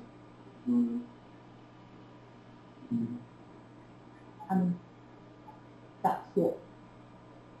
That's the one on the other side of the road, Sharon. That one is 8 metres tall. And the next picture will show you the 20 metre height, which is that one. Colossal. Yeah. That is 14 metres away from my property. Yeah. 14 metres. Yeah. If it fell down, Stare right at it. meters of it. It would hit the house. Definitely. You get 6 meters of it. Yeah. So there are, bear with me a minute. There are 1, 2, 3, 5, 6, 7, 8, 9. Well, no, apologies. They are all, nobody's in favour of it. 9 objections. 9 objections. And there's also a 10th, mine I submitted nearly 2 weeks ago, but that for some reason that hasn't entered on the, it's not visible on the website yet. I just checked on the system this afternoon. Yeah. I think what is quite evident on this one, Chair, is that the members of the public, the householders, were not contacted. I believe there was only 3 people that were told about this mass, and it's going to affect, well, by the sounds of it, quite a lot of people. Yeah. And I think, you know, what has been said, because I know that, is it Vic? I think you had contact with the planning officer, Simon Ford? Simon Ford, yeah. I've spoken to Simon Ford and asked why only 3 properties were consulted. I wasn't consulted. I live at Wesley's Place, which is the next road along. I'm about 22 metres away from it, but it would go in my garden, let's put it that way. But he said that he had justifiably sent enough letters to those that needed to be told. which I thought was completely inadequate. I sent a letter to him, Toby Savage and Jack Leprezzi, because I was not very happy, and gave him options of putting it back on the other side of the road, mainly because this area has already, only in January, just had that whole road resurfaced at a cost. It's had all the trees that were chopped down on Gypsy Patch have now been replanted in that area, and they want to stick this equivalent of a Saturn V rocket behind our houses. So I politely asked how they would feel if it was behind one of their houses, but nobody chose to respond to that. On one side, I understand the need for technology, 5G and growth and everything else, but on the other hand, when you've got Mead Park and 40 acres directly opposite, which is a huge area of land where it will not affect anybody, i.e. visually, property value, saleability of property, anything like that. I just don't see why they decided that was the best place for it to go. On a separate point, and Keith is more than aware of this, I've spoken to Richard Hancock, the Chief Superintendent at Patchway Police Station today, because of the speed of the road that this mast is going on. And we've had 7 accidents in 4 years on that patch of grass. So the likelihood of a vehicle impact is high, and if that should go over, then I feel so sorry for Piers, because it's in direct assault of his property. So I just don't think, from my perspective, I think it's a ludicrous decision. I think, Committee, I think, you know, on balance, I mean, we cannot redesign the application or tell the applicant that he should put it somewhere else, but I think it's quite clear by the level of objections and the closeness to the property, it's totally out of keeping, it's in the wrong place, and I think there's only one solution we can do as a committee, and that is to object. Yeah, I'll second that.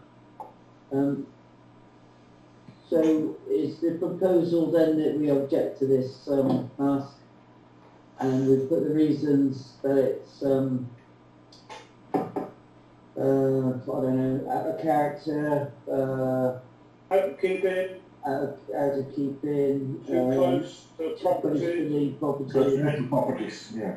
And anything else we can think of. Also, The thing is, no.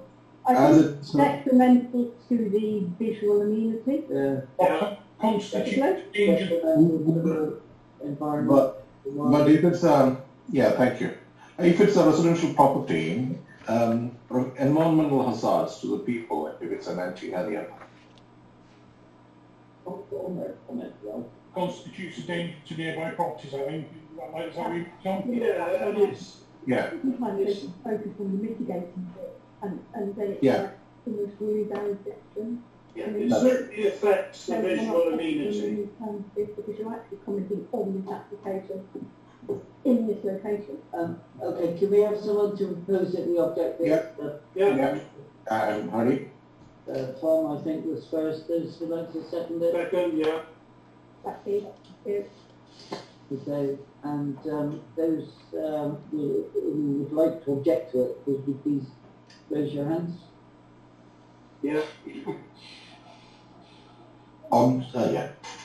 Yeah. Okay. So we've got Tom. Unanimous? Yeah. Objection? Yeah. Okay, so is everybody apart from Michael who's abstaining? Okay, let's move on. All these people use mobile phones. I want to know my phone lost. Yeah. It's just good to see residents coming to the meeting though to talk about planning applications. It's brilliant. Yeah, exactly. Thank you. Thank you feel for strongly that. about all of them, and I was very, very, very surprised when I looked for the planning application. I didn't type in the number through pure laziness. I just typed in mast, and there are hundreds of them. And we are not the first people that will be complaining about this. I'm all for it, but as I put in the letters to South Gloucestershire, has common sense completely failed? You know, you've got a park area with a 10-metre mast in front of it, and then a residential area we put a 20-metre mast in front of it. I mean, it's just beggars belief. It really does.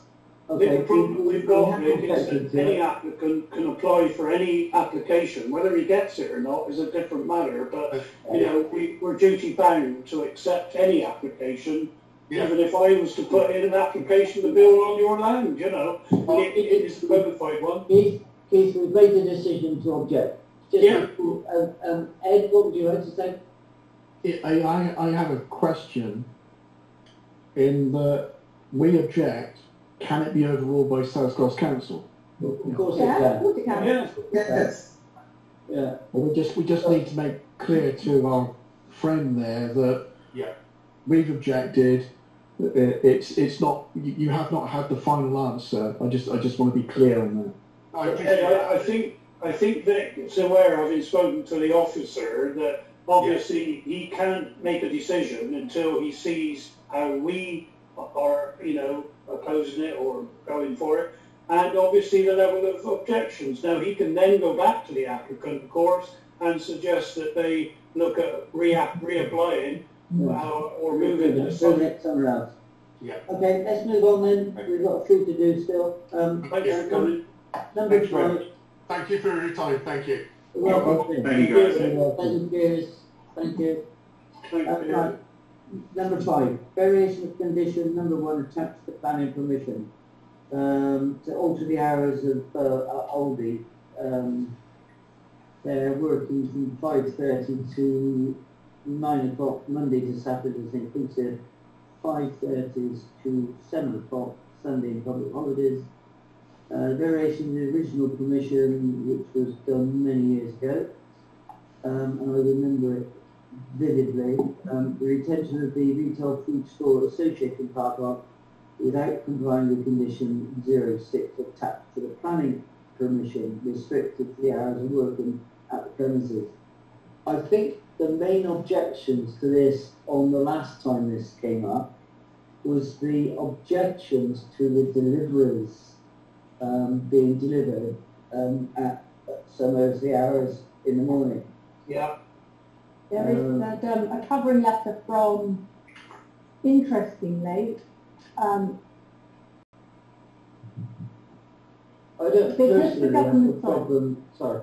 I don't personally have a problem with the store being open, but I think the residents in that area, when this first came up a few years back now, were objecting to the delivery times. Yeah. There's actually no comments whatsoever on the system from any residents. It's been on the system since 29th March. But the interesting bit is that the covering letter from the applicant says that actually they've been doing all this since COVID. The government relaxed it, and there've been no complaints from anybody during the past year. That's correct. Yeah, the government relaxed the laws for shops, supermarkets. Unfortunately, what is probably meant to have been temporary can now be seen as permanent as far as the owners of the stores are concerned, because they're all going to say how well it's been taken up by the customers. People do need goods, but I think the delivery is another issue. If you've got trundling trucks, Arctics, delivering rattling cages of food at 4:30 in the morning or 5 o'clock in the morning, that is not acceptable there. It's residential. Yeah. That's why it was refused the first time, Keith. There is a note there. Down a bit. Impact of residential community. Yeah. Well, the application proposal raises one principal issue, that is, the effect that the proposed extension to delivery hours through the variation of condition 1 of the planning permission, which was happened before, will have on the immediacy of the nearby residential properties, and whether any effect would be that adverse as to outweigh the benefit of the proposal. If I scroll down a bit further, there is, I'm sure I read somewhere here, so if you read this bit here from there. Government is temporary. Government is temporarily. Yeah. I think that's a very question explores reason as to It's why. the word temporary, isn't it? I guess, Joe, yeah, their argument is, well, they've been doing it for the past year and there's been no complaints at all, so they want to continue. But have they been delivering? Yeah, so it's, because it Like says the there, period where where delivery from 5:30 a.m. from 5:30. Yeah. So that's what they've been doing for Not the aware past of any year. noise complaints having been received by them, the Environment and Health Department. And, I think if you were to ask the people around there now, in view of what they're saying, they would probably say no, you know. But the thing is, I mean, obviously a temporary permission has been allowed and they're trying to use it as a permanent decision. yeah, aren't they've they? done a ban idea, I suggest. Yeah. Ben would like to say something? So I think it's really unfair using this temporary thing as a rationale. Because, I mean, there could be people living behind those houses who work from home, not to be travelling, not to do all the other things that come with the working life, and be away from your home and come back to your rest area. It's very unfair. It's a very narrow-minded view. Yeah, they've got a bit there where they say that they receive only 1 or 2 deliveries a day from HGVs. Well, I think we could possibly make it a condition that those HGVs don't deliver until after 8:30, 9 o'clock. They make the point there that they need to deliver early so that stock is on the shelves when people come in. I must They admit, don't open till 9. I think they open at 8, I think, I Aldi. think Yeah, 'cause I'm sure Vicky goes there on her way to work, so I think it's 8 o'clock. But I normally see the Aldi lorries hovering around about 7. So I was quite surprised when it said they've been delivering from 5:30 to past here. Yeah, I mean, they are saying that they're using locally sourced goods, so therefore they're in smaller vehicles, but they're HGVs. They're This is they where are. I'm Yeah, they're talking huge, about. yeah. You know, they can have all their local deliveries before that because they're smaller vehicles, not too easy. But we could make it a condition that the HGVs only deliver after 9 o'clock. I think probably we'd have to accept a normal working day, Tony. I mean, it would probably be 8 o'clock, I would have thought. 8 o'clock then? Yeah. Because the vets around there as well, and they probably Yeah. about 8, don't they? So there's movement backwards and forwards and things. Well, I know we don't have big lorries delivering, but even so, I know our main complaint in Stoke Gifford when the co-op was there was that people didn't like the noise of the milk and dairy stuff being delivered early in big wire crates, and then they're on wheels and they're wheeled across the car park. Now, obviously that is quite a rattling noise, and that is what people didn't want to put up with. I noticed they say here their own lorries dock and they go to a sealed compound. At the bottom. Yeah. Restore modular adopting a number of techniques to ensure noise can be effectively mitigated during the times of delivery when HGVs are stored at the rear of the lorry docks into the side of the building to create a sill. Yeah. And no noise to escape from the vehicle or the building. I think it was the residents at the back there that were complaining just about the deliveries being done early, wasn't it? From the first application. Yeah. 2 years back. Yeah, they did it then, yeah. And so it's been on the system for months now, but there's been called. When I use Aldi, and I mean, I knew the manager reasonably well, and he hasn't mentioned anything that they put in some application. He knows I'm on council. I think people have been more tolerant during COVID of the deliveries because obviously everybody's been aware of the shortages and the situation, so they may well have put up with the noises because of COVID itself, but whether that needs to continue from now on, as it says in this, it was temporary. Yeah. I mean, let's be honest, if it all got lifted now and went back to normal, they could still have temporary again, couldn't they? Yeah. I mean, people did need toilet rolls and all the normal daily stuff, so obviously people weren't going to complain, were they, as long as they were getting their stuff, but I think it's this temporary becoming permanent, which is the issue. I think life was not normal, so people accommodated the changes, but that doesn't necessarily mean that they have to become permanent. No.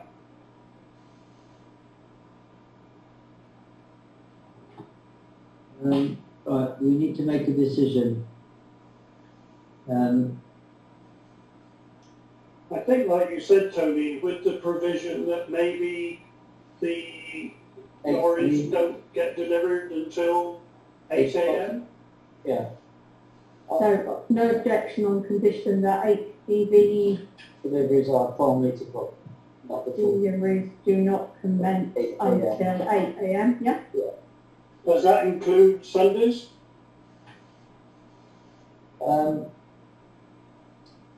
I think so. Yeah. They're open later on a Sunday, remember? Yeah. Yeah. I think if we're going to do it, I think we're going to have to do it for the 7 days. It's expensive. Yeah. So we're happy with that to propose, if someone would like to propose that we're okay with the hours, it's just that the HGV deliveries are not to be started until after 8 o'clock a.m. Yeah, I'll propose that. Ed's proposed it, Keith seconded it. Those in favour? Tom? So Steve, Ed, 3. So I think that's 3 in favour. Those against? 1. Next one. Abstentions? 1 against. 2 abstentions. So, Michael, did you what? Sorry, I didn't know that I was muted. Yeah. So abstention. 3 abstentions, 3 in favour, 1 against. Right. So there should be 8. So who? Sorry, can you just do this again, those in the next? Those in favour, both put hands up to the proposal. So it was Ed, Tony, Keith, and Keith. Right. Those against. There's 2 against. So that's Ben and Andy, and then 3 abstentions. 3, 6, 7, 8. That's it. Lovely. Thank you. Okay. Thank you. Thank you. Right. Moving on to number 6. Erection of 1.5. Sorry. Carry on. Erection 1.5 story dwelling with access and associated roofs. Resubmission. 14 Grange Close.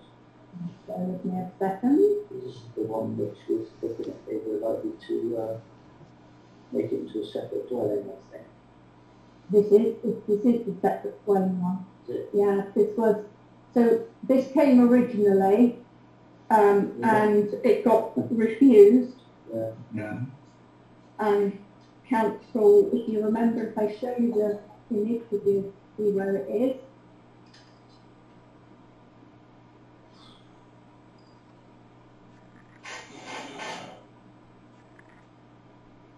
So it's this, remember this, it's this one on the corner here, so we want to build a house on that bit there. Oh. And I'll show you the, so this one, we did have this not long ago, so it was on that piece of land there. So does he want to remove the garage? So if I show you, have a look at the plans. Right, Proposed streets. Elevations.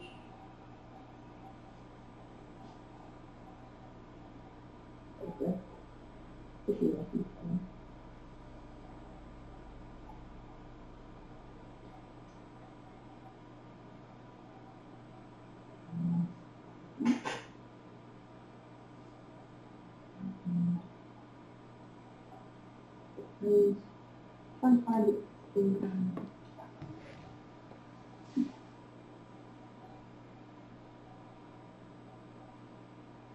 That's existing. yeah, so this is what's there at the moment. Yeah. And then,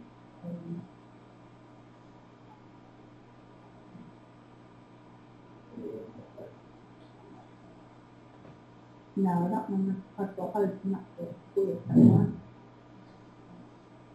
I've got another keep on, I can't remember. The proposal is the plans for the proposal. The fourth one up from the bottom.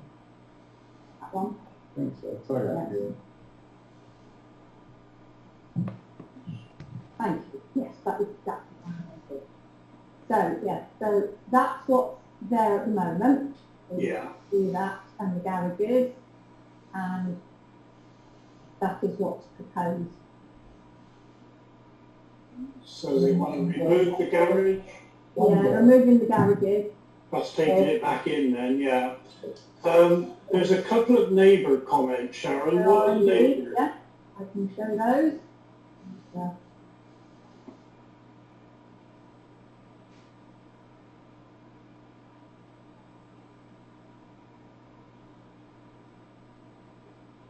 Objections. Yes, zoom out.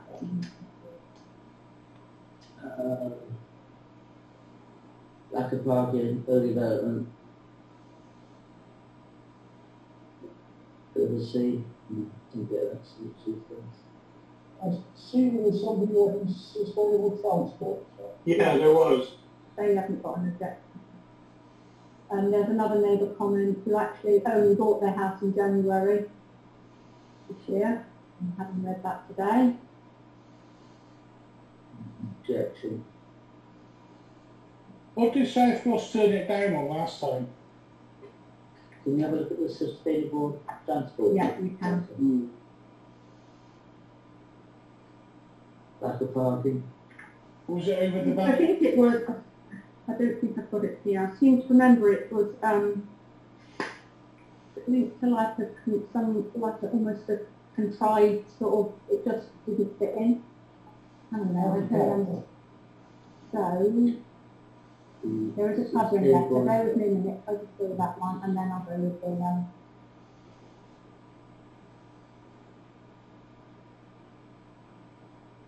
okay, yeah.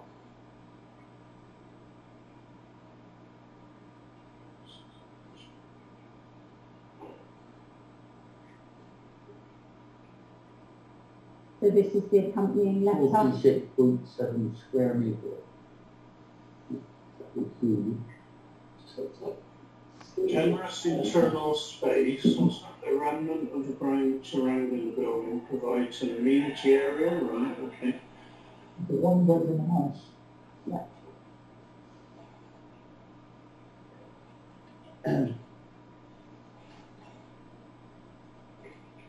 The difference between. Sorry, I'm flicking through it. If anyone wants me to stop, just say stop. And then I can. Was it stopped? Because we've seen the sustainable Yeah. transport letter. They haven't. They don't fit. They didn't. No. No. It had one parking space along the side, didn't it? Yeah, and it's a small, low level, isn't it? Building. They're saying it was refused on non-transport grounds, so they don't have transport concern about it.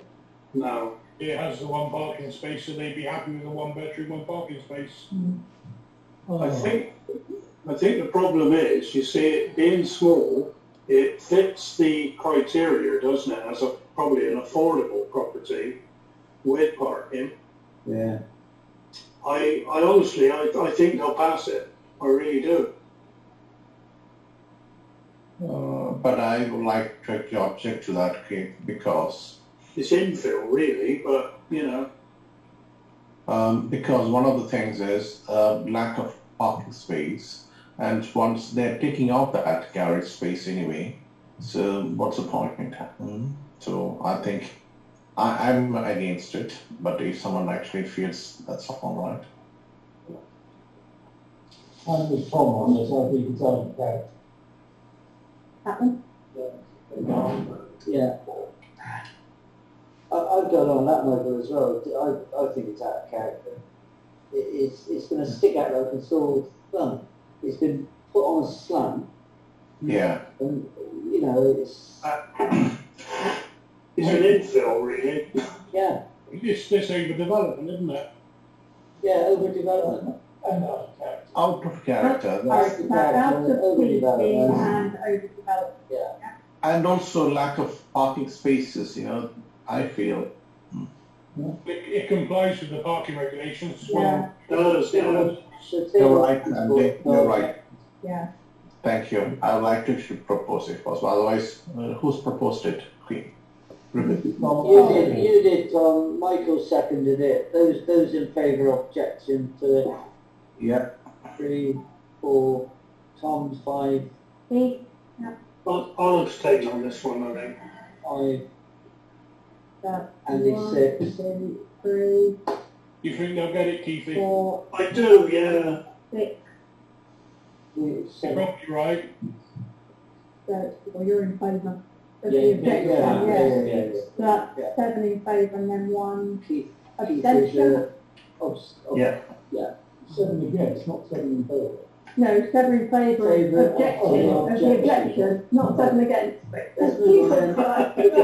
Let's move on because it's getting late. Get that We need concept. to get this finished. Right. Well, we're getting there now. We are getting. Right, number 7. Erection of 2-storey and single-storey side extension to form an ancillary to the main dwelling house. 70 Saxon Way. Bear with me a minute. Has this one come up before? No. We've had quite a flood of them in Saxon Way, but I don't think we've had this. All the houses down there have got a fair bit of land on them, haven't they? Yeah, they're big houses down there.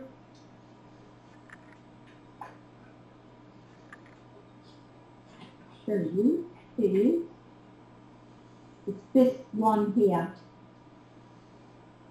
Okay. Right. This is quite big. It's leaving a minute. So it's down here on the end there. Ooh. Didn't this one come up before, Sharon? I never seen it. We completed it because it was massive, wasn't it? Yeah, it looks familiar. It's a shared drive, isn't it? 1 minute, let me have. I apologise if it has with this, and my mind isn't thinking straight now. Okay, so that's what's there at the moment.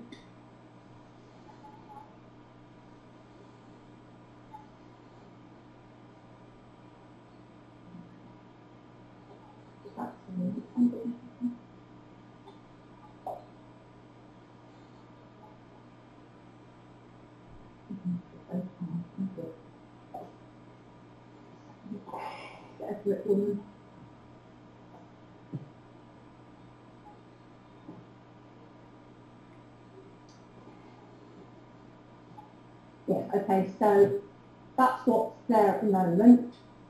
So they are literally coming out here onto the side. Reduce their gardens to practically nothing. This is their garden here. Oh, is it? Yeah. You just put it inside there. Yeah, they're just like going across. Any objections? Neighbours? No. It's been on the system for since the 12th of April. No, nothing. I checked today. Move it, Sharon. I'll show you the existing elevations so you can see in a minute. Wait a second.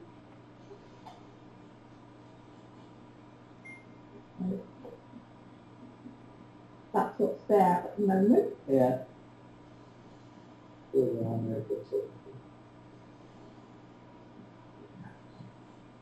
It's on quite good spot. They're all big again there. It's quite tough for them. Looks like a hotel. Yeah. So it's going from that to that. Gee. A large extension. How many bedrooms is that at? 17. Is extension connected internally?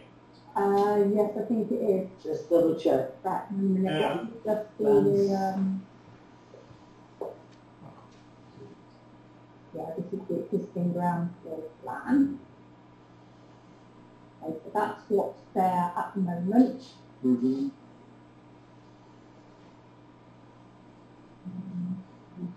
Got the plan.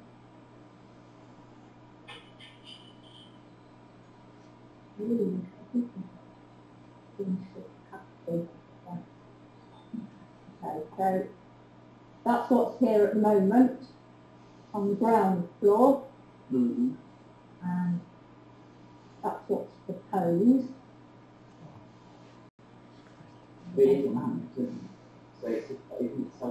Well, no, it isn't. It says, I don't think it is, because I thought that originally, but I think it might just be the phrasing that's used. They've got a new set, another set of stairs. We need to be upstairs and that. Okay, If we agree, I think we ought to make it. so the stairs there.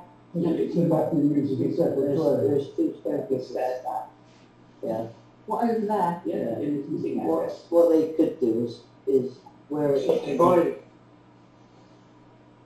and there's Right, sorry. there's two front doors. Yeah, so that is the new one there. There's two front doors. And that's the other- Oh, yeah, it's the there's same. It could be turned into an HMO, couldn't it? Yeah. Pretty big enough. Yeah. Removed. And they could easily, once we've agreed it, put that back. I think we should. Well, we had one at Hawkins Crescent, didn't we, recently? Yeah. The other kitchen. So that was been supplied with the room. The kitchen was there. So at the moment they've got a kitchen dining room, and they're going to make a separate dining room and an enormous kitchen. With another set of stairs. What's in the first floor? Yeah, So you've got two doors? yeah, there is a door there, and then there's a, So what's in right, next level up? okay, we can do that one. So existing first floor plan.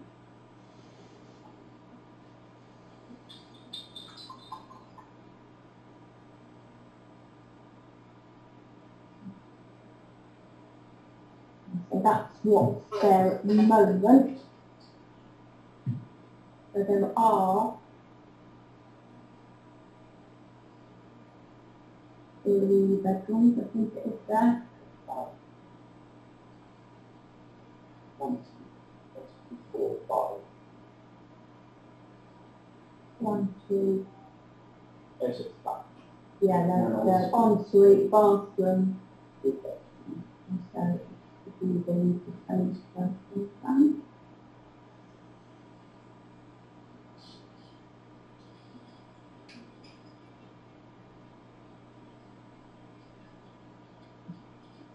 They're making one huge bedroom. Look at that. No access from the existing to the proposal on the first floor. Yeah. They're subdivided, aren't they? Yeah. An opening block house. The windows there. So So it is a complete separate, yeah. Yeah. I think we refuse that personally. Well, I think we should make a comment if we do agree it, particularly with the condition that not used as a second.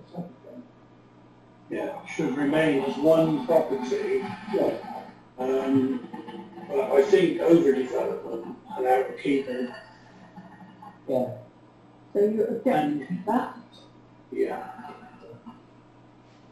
So Keith's proposed it's objections that it's overdevelopment, outkeeping.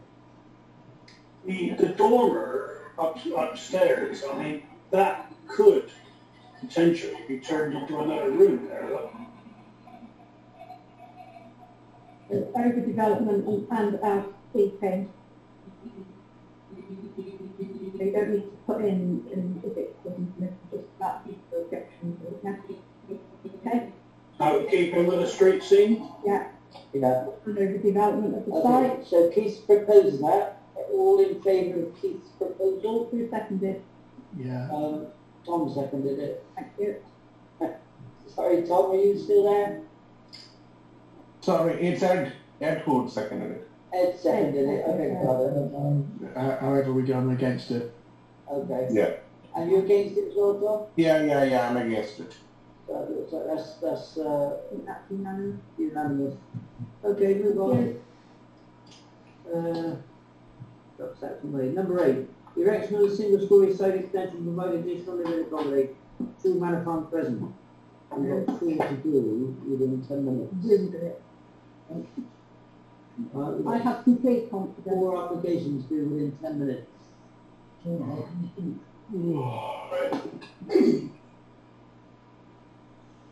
with me a minute. Speed up. We've all got back into the office now. Pardon? Do we get coffee again? Not till COVID disappears on the 21st of June. That's what I thought you'd say. Yeah. Carry on. Sorry. Right. 2 Manor Farm present. Wasn't there a council ruling if it was 3 hours, you got sandwiches? Oh, long gone, Ed. So it's this property here. Yeah. It's the single-storey side and front extension. And there's a quite big property around there as well. So it's this one here. Mm-hmm. That one there. So you can't actually see the front of it. But I can show you existing and proposed allocation.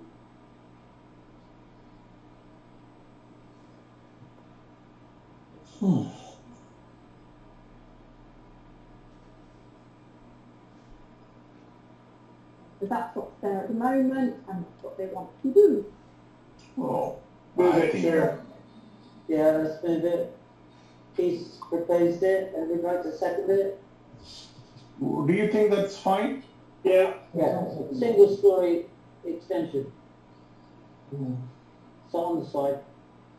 Yeah, Michael is seconded it. Sorry, Andy. And those in favour? 1, 2, 3, 4. Against? Me, Tom. 2. We've got 6 in favour, then 2 against. Yeah. Okay, next one is number 9. Erection of a single-storey rear and side extension to form additional living accommodation. 12 Shield Drive.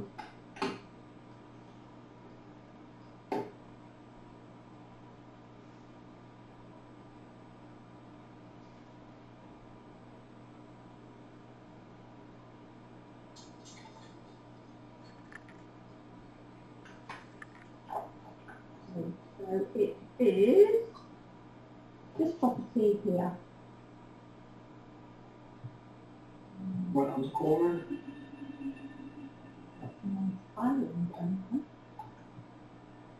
So it is this property here.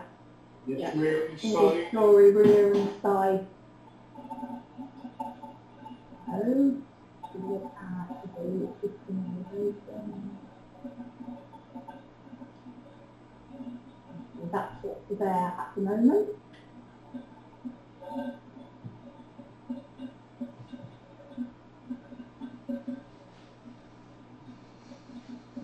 Proposed. It's a wrap around, isn't it? Slant. Very narrow on the side. Yeah, not Yeah, that's fine. But And the wall that is there at the moment, is that going to be on the exterior of that side elevation?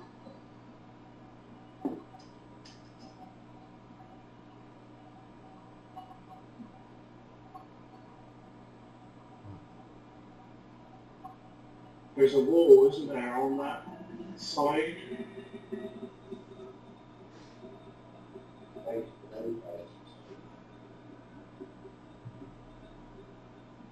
yeah, Yeah, there so we are. wall, isn't it? That's it. So they're building where in conjunction with that? They're going to be behind that wall. Yeah, yeah, Up to the wall, isn't it? yeah. Right. And I then think, behind, I think what we have to be mindful there, they may even try and use that wall and just put a second course of bricks. But I think what we must do is say that that wall must be retained or reinstated. Mm.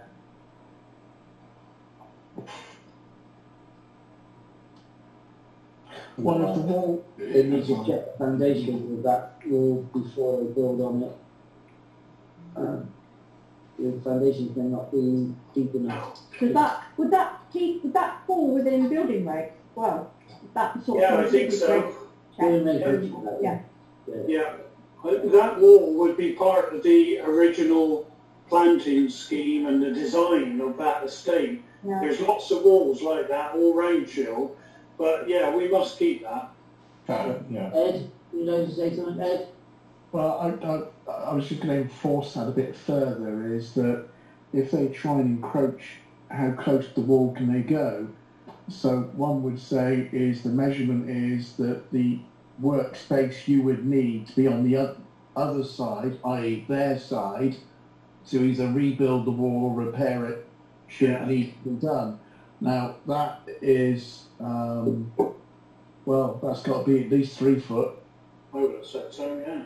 I mean, normally you get party wall act stuff, but you know, I mean, that wall there, it is part of the estate, so, you know, it's got to be crucial that whatever they do, if they damage it or take it down, they replace it like for like. Can't actually read what that says. Oh, is it? It's not go on, we need to move on. We've got 2 more to do within 5 minutes. Yeah. So are we going to agree that subject to that wall is retained? So motion subject to the retention of the wall. The exterior. of exterior boundary wall. Boundary wall, yeah. Boundary wall, okay. Okay, so Yeah. who's that? I think Keith, is it? Yeah. Who's there? Who seconded it? I can. I think Ed's got it. I think Ed just got another before you Yeah, talk. that's fine. That's fine. Those in favour? Thank you. Yeah. Unanimous? No, hang on. Sorry. Fab? Against? Yeah, Fab is against. No abstentions. Okay. Move on. Next one is the erection of the first floor rear extension form additional accommodation 59, 14 present. That's not Stephen's house, is it? That's next week.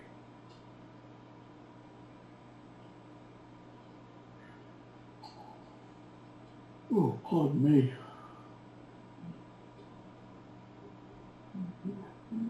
Need coffee yet? I need a good cup of tea. Yeah. Oh, so do I. If you hadn't been worried about Aldi, it might have said it was Okay. Yeah. 59, is it? This house here. Right.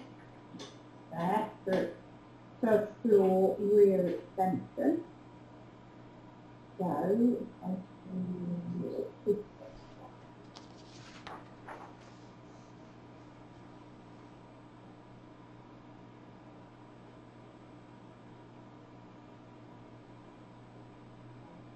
pencil drawing, so it's a bit not so clear. So that's what's here at the moment, okay? So we've got that goofy sort of thing there.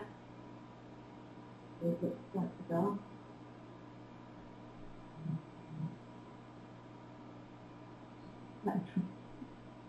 But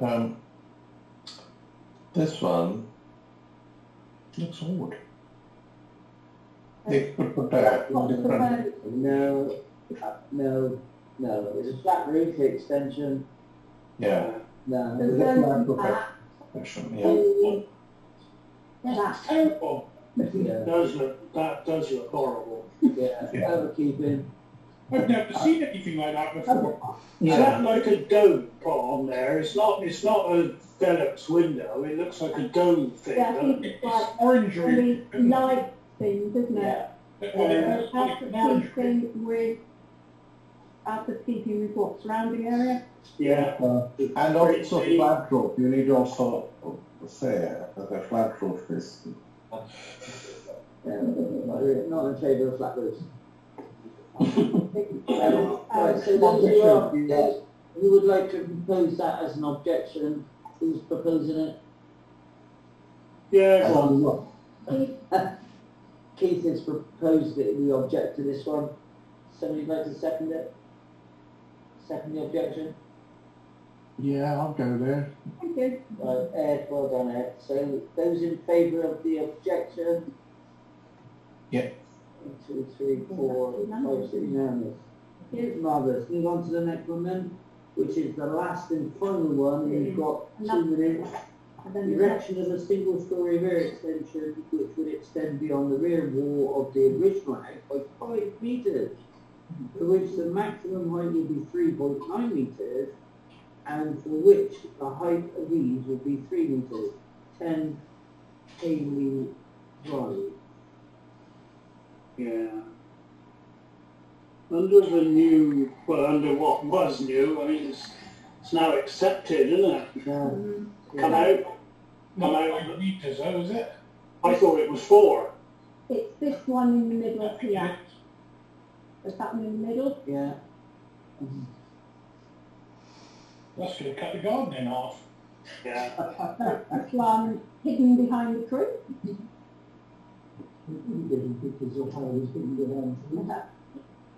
That's me. That's my do. I do the This is what used to be version. called an outline plan. Yeah, so it's that's what it is.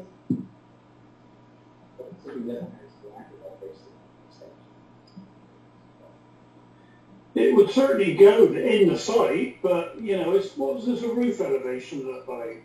There aren't, because it's the prior notification, so they don't have to double our home extension. Yeah, they don't have to provide all the Right. huge. So they get the permission and then put the house on the market. Yeah. That's about right, yeah. It's no further out than the conservatory next door, by the look of it, is it? No, it doesn't. It looks about the same. Yeah, but Slightly more, slightly bigger, I think. It is bigger. They're pushing it, but yeah, I think probably they'll do what I said. So, what's the, Any objections from anybody? No, nothing. I think it would be our push to, you know, yeah. Okay, those who would like to propose it? No objection. Keith? Ed, would you like to propose this? Yeah, go on, I'll propose it. Technically, it's similar to what was formerly called outline planning. yeah, go on then. I'll second. Keith seconded it. Those in favour? There's no minute for that. 1, 2, 3, 4, 5, 6.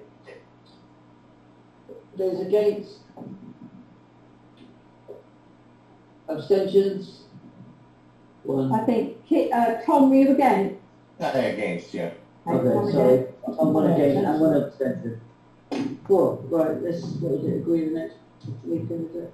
Well, we're almost done.